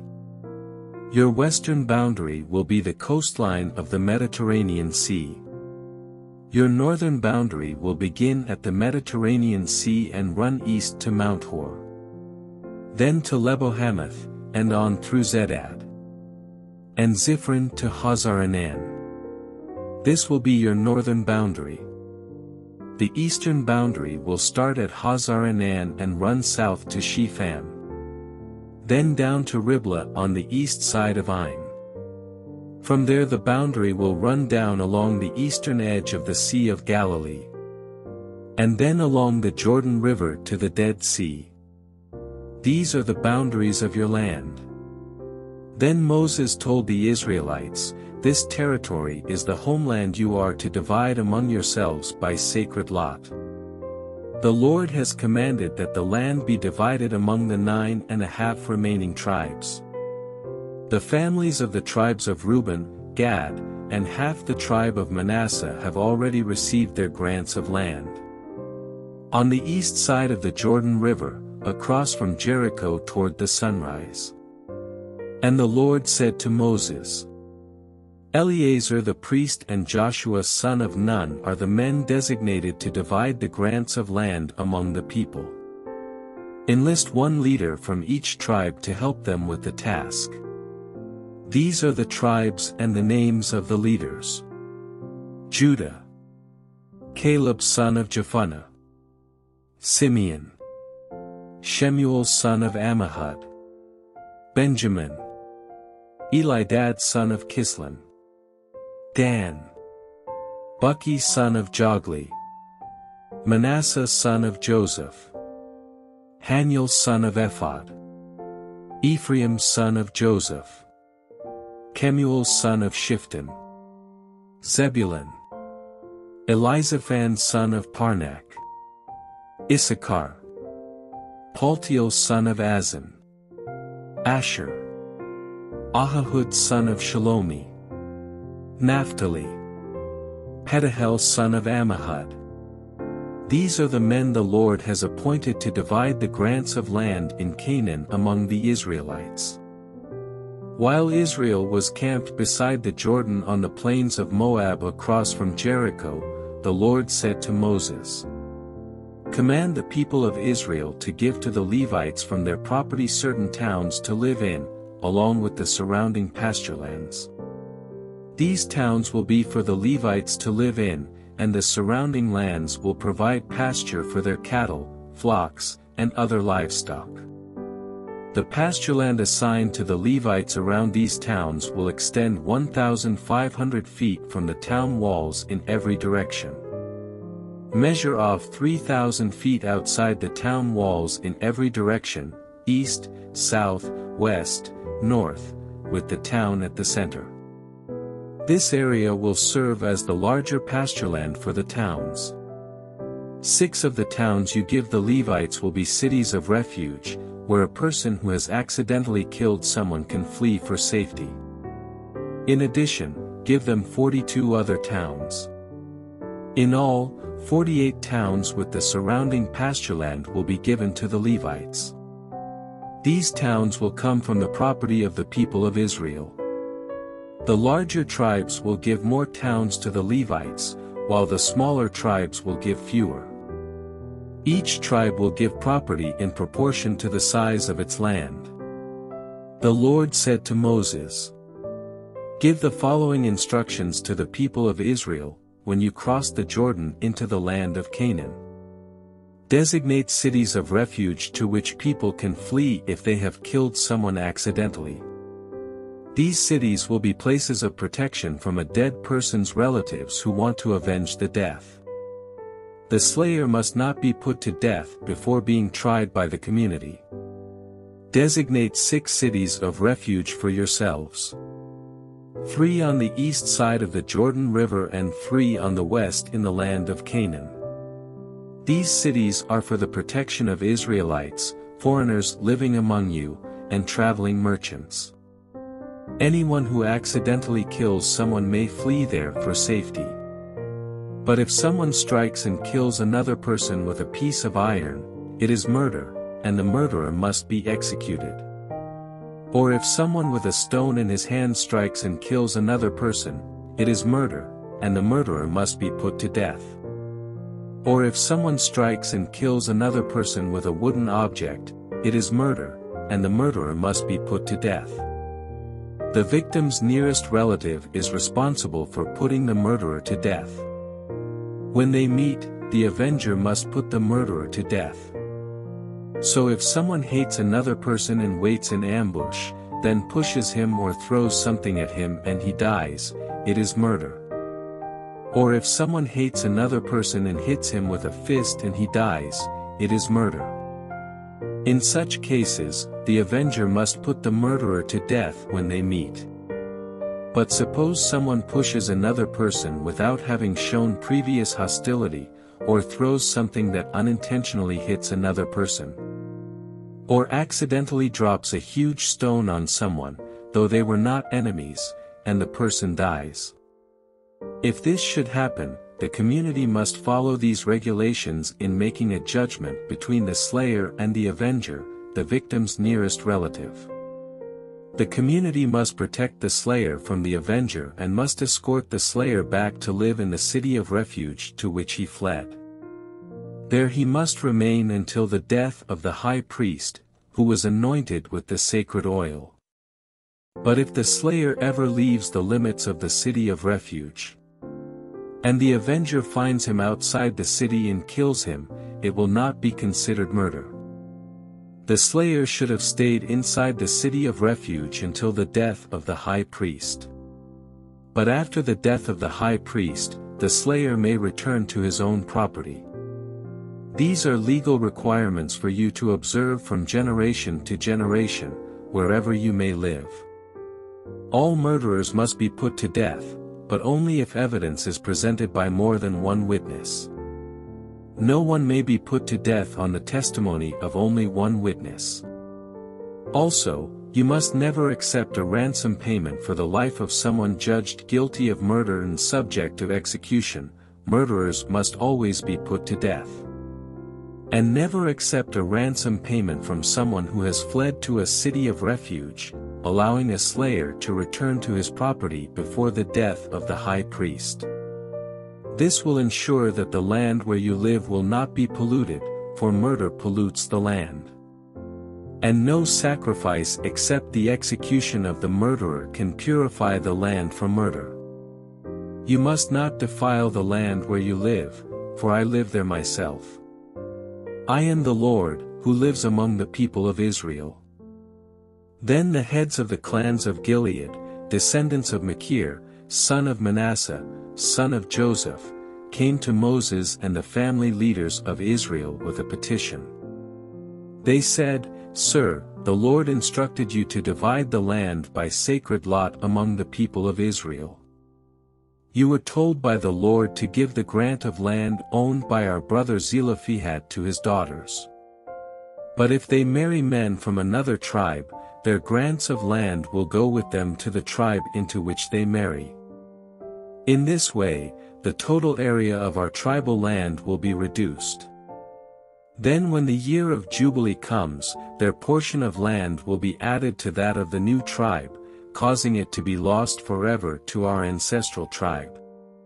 So Moses gave the Israelites this command from the Lord: the claim of the men of the tribe of Joseph is legitimate.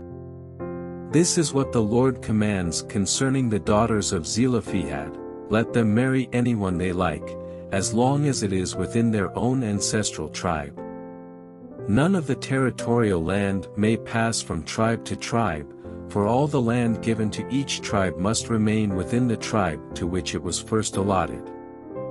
The daughters throughout the tribes of Israel who are in line to inherit property must marry within their tribe, so that all the Israelites will keep their ancestral property. No grant of land may pass from one tribe to another. Each tribe of Israel must keep its allotted portion of land. The daughters of Zelophehad did as the Lord commanded Moses. Mahlah, Tirzah, Hoglah, Milcah, and Noah all married cousins on their father's side. They married into the clans of Manasseh son of Joseph. Thus, their inheritance of land remained within their ancestral tribe.